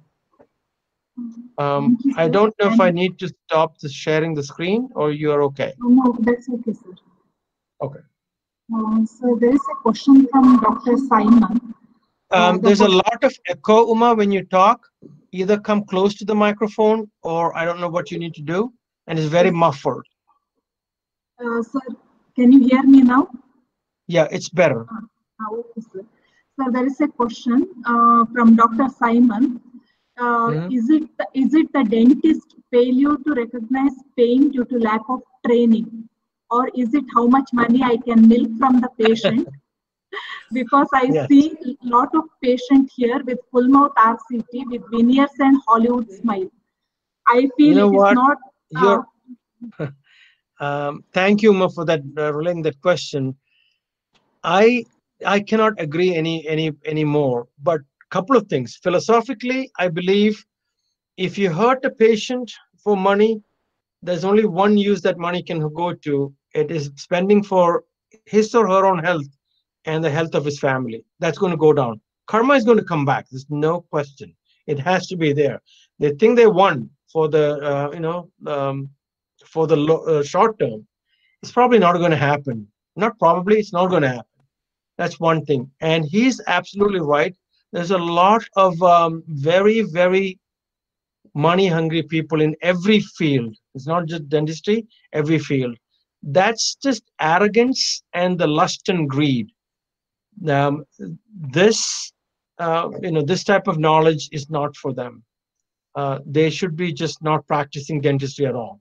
That's what I think should happen. They should not practice dentistry, but because that's criminal, and I don't think we have any place for criminals in any field of medicine, including dentistry. But the other part is, I believe most of us are very conscientious dentists. Like if I take 100 dentists at random, I think 90% of them are really conscientious, want to do the right thing, and of course, going to make a good living. But there is nothing that will preclude them from taking a good course and reading up the literature. I really urge it, and it can be done. But thank you, Simon, for that question. Thank you, sir. The next question is from Dr. Shamalendu Laskar. He has asked referred patient with history of extraction from first molar to canine till now, one after another, because she is having pain on a specific tooth after extraction. She have on the adjacent tooth afterward. What could be the reason? He is saying that there is history of extraction from first molar to canine, sir. So one after the other, it has been extracted because of the pain. So he is asking what could be the reason. The reason could be any of those that I wrote it down on that. Again, this is not a diagnosis class, but it is obvious, at least for that clinician to know that is not dental cause, at least that much, right? And then this is the case that will get referred to. So if you have a case like that, I don't know where you live. If you have a case like that, I urge you to find one of my students in the program. They're all over India now. So if you post it to maybe Dr. Sonia, she can find out her batchmates or from the mastership and others, and they will be more than happy. Because one of the things I tell my students is never preclude a patient, not when I'm their teacher. So they will see to it that these patients will be seen at some point. You can discuss the case, and then more than likely bring the patient to, and you can work up the case with one of them, refer them specifically. This 1.5 hours or the next 50 hours will not be enough to teach OFP. And the second thing I have is that's the dentist What was his name again, Uma? What was the dentist's name who asked this question? I don't know if I lost Uma or maybe not. Dr. Shamalendu Laskar, sir. Dr. Okay, so Shamalendu Laskar. I don't know whether that person is still here on so please ask them to contact maybe Sonia through your whoever is in the university. Please ask them to contact them, and I know that Sonia will be okay to work up the case within the limits of where she is in Elaine. But that would be the best thing to do, because that patient is suffering right now, and it's an injustice wherever that was done, extraction of teeth one by one. This is the nonsense we need to stop. And it's not just one. Everyone on the screen has seen this case. Believe me, if you think it's not. Statistics is amongst all the root canals, endos listening to me out there, 3 to 8% of the root canals either start with non-odontogenic tooth pain or end with neuropathic pain. Either start or end. That is quite a few number. And I'm not making this up. This is literature. 3 to 8%. I'll give you the all the citations if you want. It used to be called atypical odontology. All that stuff is gone. Then we said it PTTN. The terminology has changed. The concept has not changed. 3 to 8%. Average 6%. So if you treat 100 patients in root canals, 6 of them either started with a non-dental or ended up with a neuropathic pain, nerve pain. This is the truth. So please refer to Sonia and see what Sonia will probably coordinate depending on the geographic location of her classmates. And then if there are mastership students also, pretty much all over India, please refer to them. Okay, sir. I urge you to do it. Let's stop it right there. I feel for the patient and for the dentist who asked this question. Yes, sir, definitely. Sir, there is one more question from Dr. Rashmi. Sure. She is asking how to differentiate referred pain on mandible due to cardiac issues with a normal toothache or pain on mandible due to any lesions. Okay. So two things. One, the prevalence and incidence of cardiac related toothaches. The thing is, which is more prevalent?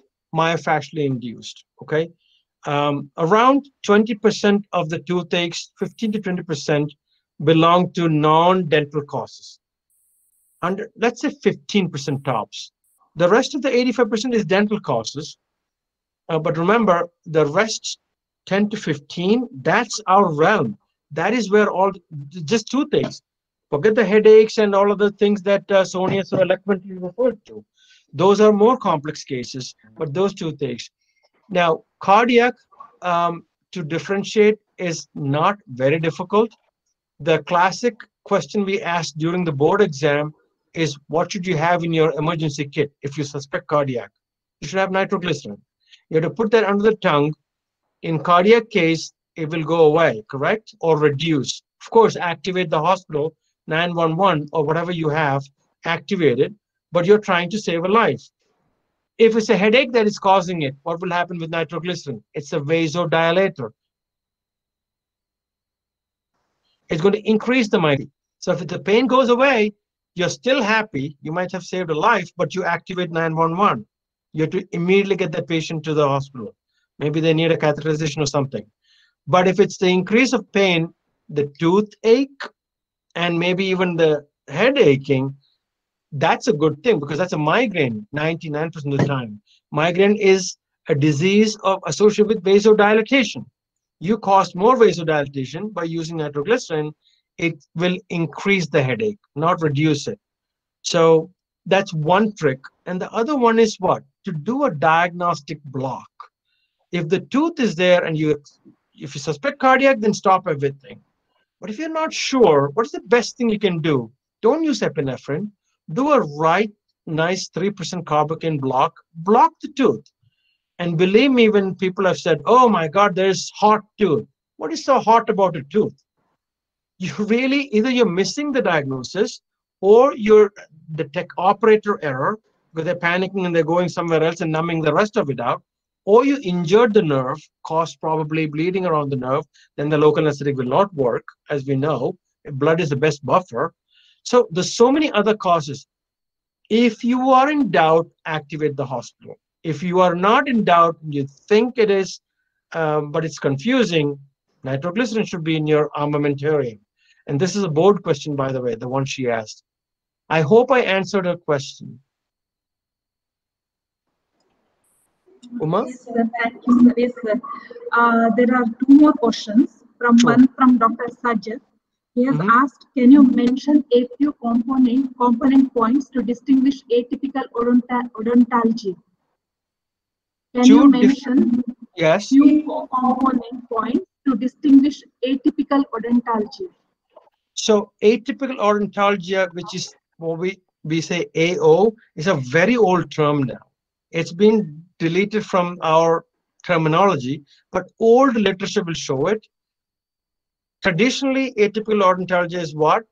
A toothache where there is no tooth problem. Okay, you adjust the tooth, do root canal, you do this, you do that, no change in the pain. You do a block or infiltration of that tooth, the patient says, that tooth is 50% better. So you're thinking, it's a root canal done tooth, there's pain, I block the tooth, it's 50% better? What's wrong with that picture? You pump in a little bit more anesthetic. Ask the patient, what happened now? I'm numb. I'm really numb. No, that's not what I asked. What happened to the toothache? Well, it's like 40% still there. Don't treat that tooth. It's not the tooth then. So don't second guess the anesthesia at that point, especially a maxillary tooth. You can easily infiltrate buccal, easily infiltrate the palatal. You covered all bases. How can it be then the tooth? So don't drill into the tooth further. Don't change the root canal. Believe me, the notion that we have that the MB2 canal is the nerve fiber sitting somewhere hiding from the Clorox or the peroxide or the chlorhexidine, all that stuff, saline. Nerves are so viable. You expose it to the air, it dies. Meanwhile, we are pumping all these toxins in there, and then we believe foolishly that that MB2 canal that can sit in there and hurt the patient for the rest of our life. Not true. So let's look at the literature and say, are we saying something sane or insane? Right? It's a great question that she asked. It's amazing what she asked. These are the candidates I'm looking for the course that I teach, like Sonia is. It's just really, they are beginning to get, see, for let's say 100 people attended a seminar of mine somewhere, and 80 of them will be like gunpowder, like dry gunpowder. You just take a little bit flame to them, there'll be the whole thing will be burnt out, their brains. And that was Sonia, that was Sonal, and that was the other folks who joined us in here. They were the dry gunpowders. Some of them are little moist gunpowder, you know, you have to just heat it up a little bit. That's like, let's say 10% of the audience, moist ones. Heat up, then light it up, it'll be lit up. There will be 5% that will be like drenched in water gunpowder. There's nothing I can do for them. That's really, really 5%. They will get out of this presentation, go home and drill more teeth with no thought process.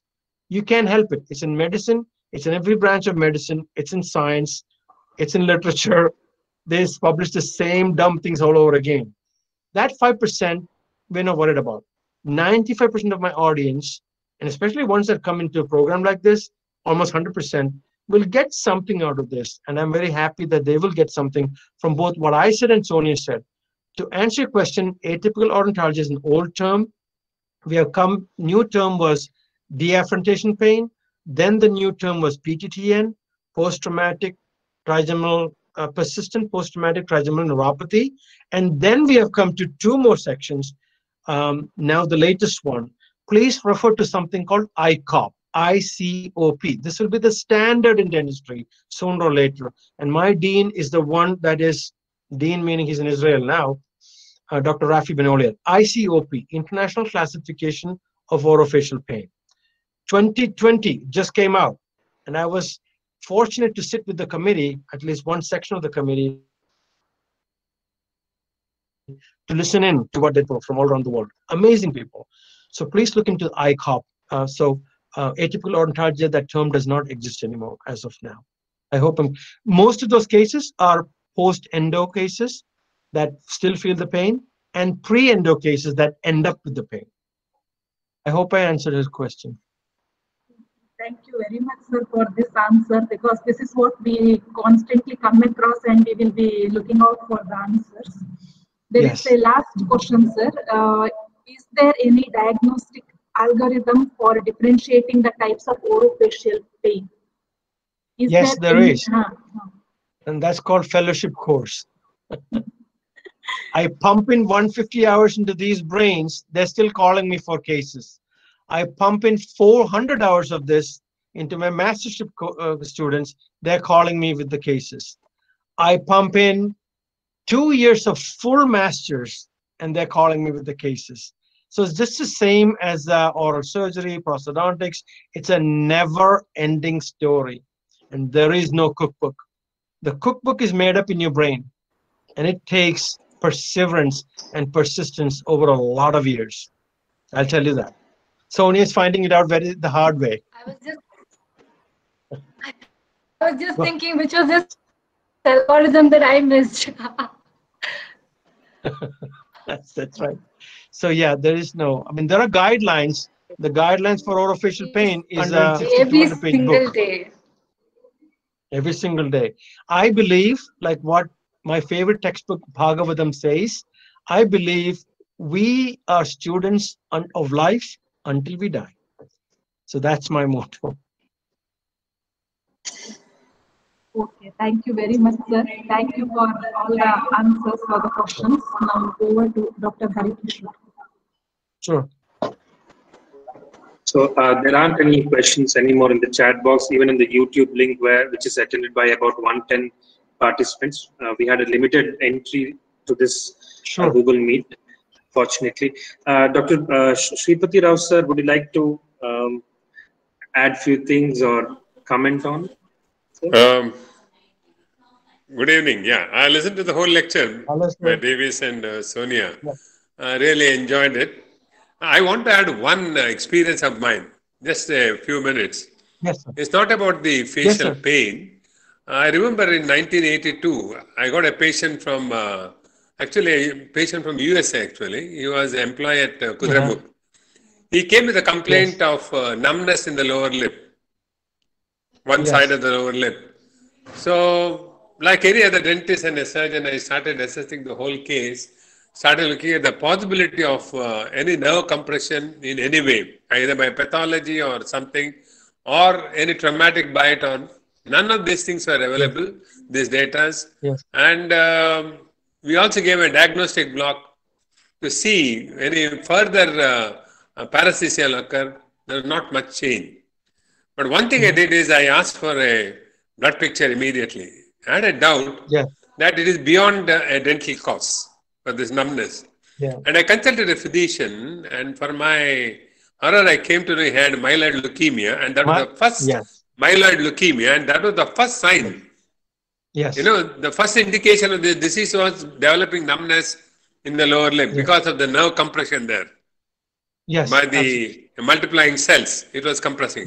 So that's why I said, I keep telling this, because, you know, in your lifetime, sometime you might get a case like this. You should not, you know, you should always remember that there is a possibility, a rare possibility of a presentation like this. Thank you, Davis. It was very nice listening to you. No, thank you, sir. The comment I would like to make is I have really drilled into these people's brains that numbness is a red flag. And we don't assume anything. Once they say numbness, we actually order every test, including the blood test, CMP with differential, CBP with differential, CMP with electrolytes. We start there and we order an MRI right away. And that MRI would say our protocol. There's a specific protocol that will track the nerve from its terminal branch all the way to the trigeminal root entry zone. That is a must. So amazingly, you had to order that blood test, which now the literature is very clear. There's something called numb chin syndrome, And one of the things is leukemia, and more robustly is multiple myeloma. So those are the two things that will come up as a sudden numbness with no reason, no dental treatment, nothing. And as all of us know, those are life-changing events. And one is, like you said, you remember still from 1982. That is how much life-changing it is, both for the clinician and for the patient and the family. Very well done, sir. I didn't know this. True. I wish I could publish it with you. All right. Yes. I'll be there for the next talk. Next month. Yes, thank you, sir. Have a good night. Thank you. Appreciate it. Can we take one more question, sir? One last question? Sure, Harry. Go ahead.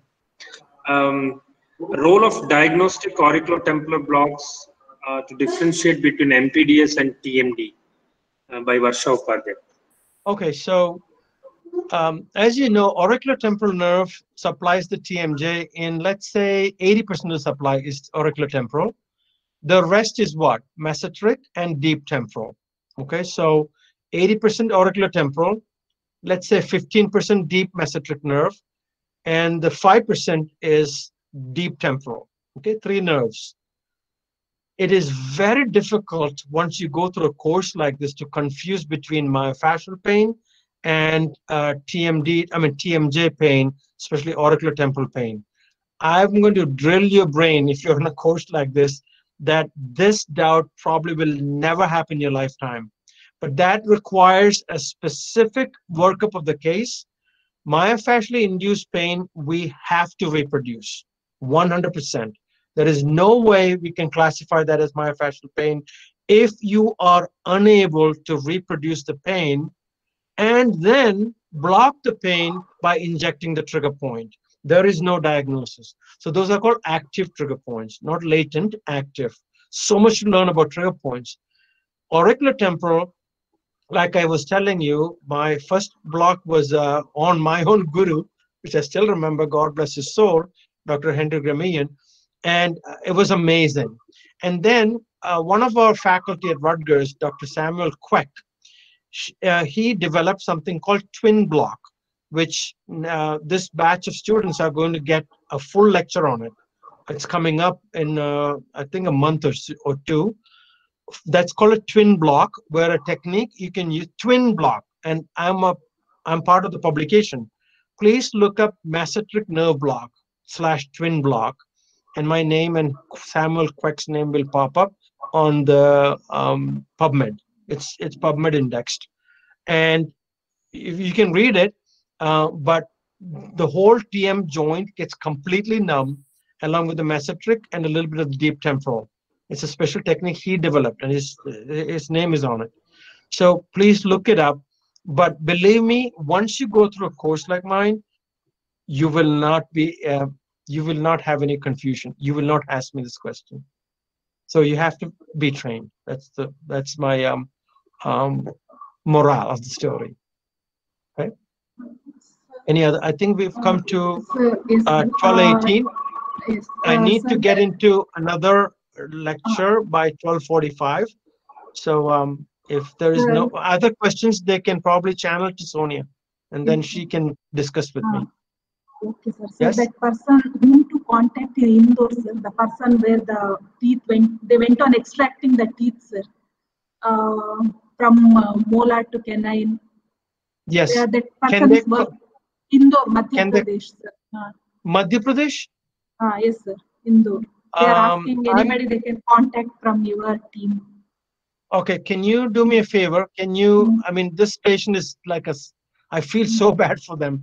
Canine to the molar, what they're thinking, but can you just give the contact to Sonia so she can post it to me? Definitely. I'll post it in my 5 groups. I'm 100% positive there's somebody in Madhya Pradesh from my group somewhere. So please post it, and I'd be more than happy to help them out. Yes, I'll contact Dr. Sonia.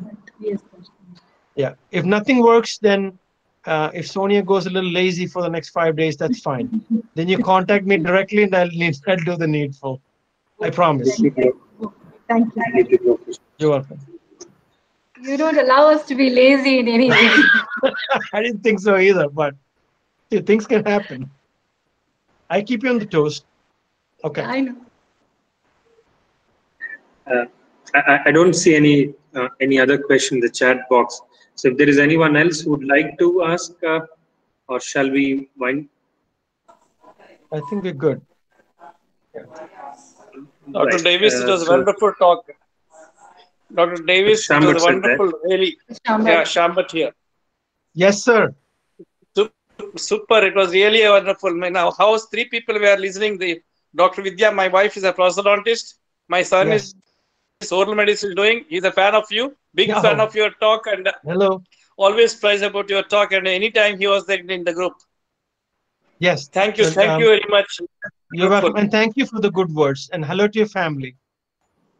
Thank you. Dr. Vidya is my teacher, sir. She's a staff in prosthodontic department. I'm the only stranger here. Well, I'm not stranger either. I was with Yenepoya. No, Davis. Before I you guys... know when I was in Mangalore, MKMC, you were in Manipur. Yes, I remember your name. And I remember you. I can't recollect until I saw the picture. No problem about that. Thank you. Thank you. Thank you. Thank you, Dr. Shambat, sir. Any other questions, or shall we wind up? Yes, we could. Well, cherish your teachers and mentors. Yes, sir, we do. And your name just got added to our list. Thank you, Dr. Davis and Dr. Sonia, for giving us an insight into the vast ocean of orofacial pain. There's a lot to learn and unlearn, and the need of the hour is is a change in perception and attitude towards orofacial pain by shifting from traditional textbook concepts to evidence-based practice. Thank you, Dr. B.H. Sripati Rao, sir, Dr. Shambat, sir, Dr. Akhtar, sir. Thank you, moderators, Dr. Chatra, sir, Joyce, madam, Sanat, sir, delegates both from India and outside India. Thank you once again, and we look forward to your next webinar, sir, on 15th October on another interesting and a multidisciplinary topic, obstructive sleep apnea. Till then, stay home, stay safe, and keep learning. Thank you once again. Thank you all. Thank you all. Kindly, kindly do fill the feedbacks form, so that we can post a certificate to your emails. Thank you very much. Thank you. Be well. Have a good one. Bye, Sonia. Good day. Bye. Bye. Bye. Thank you.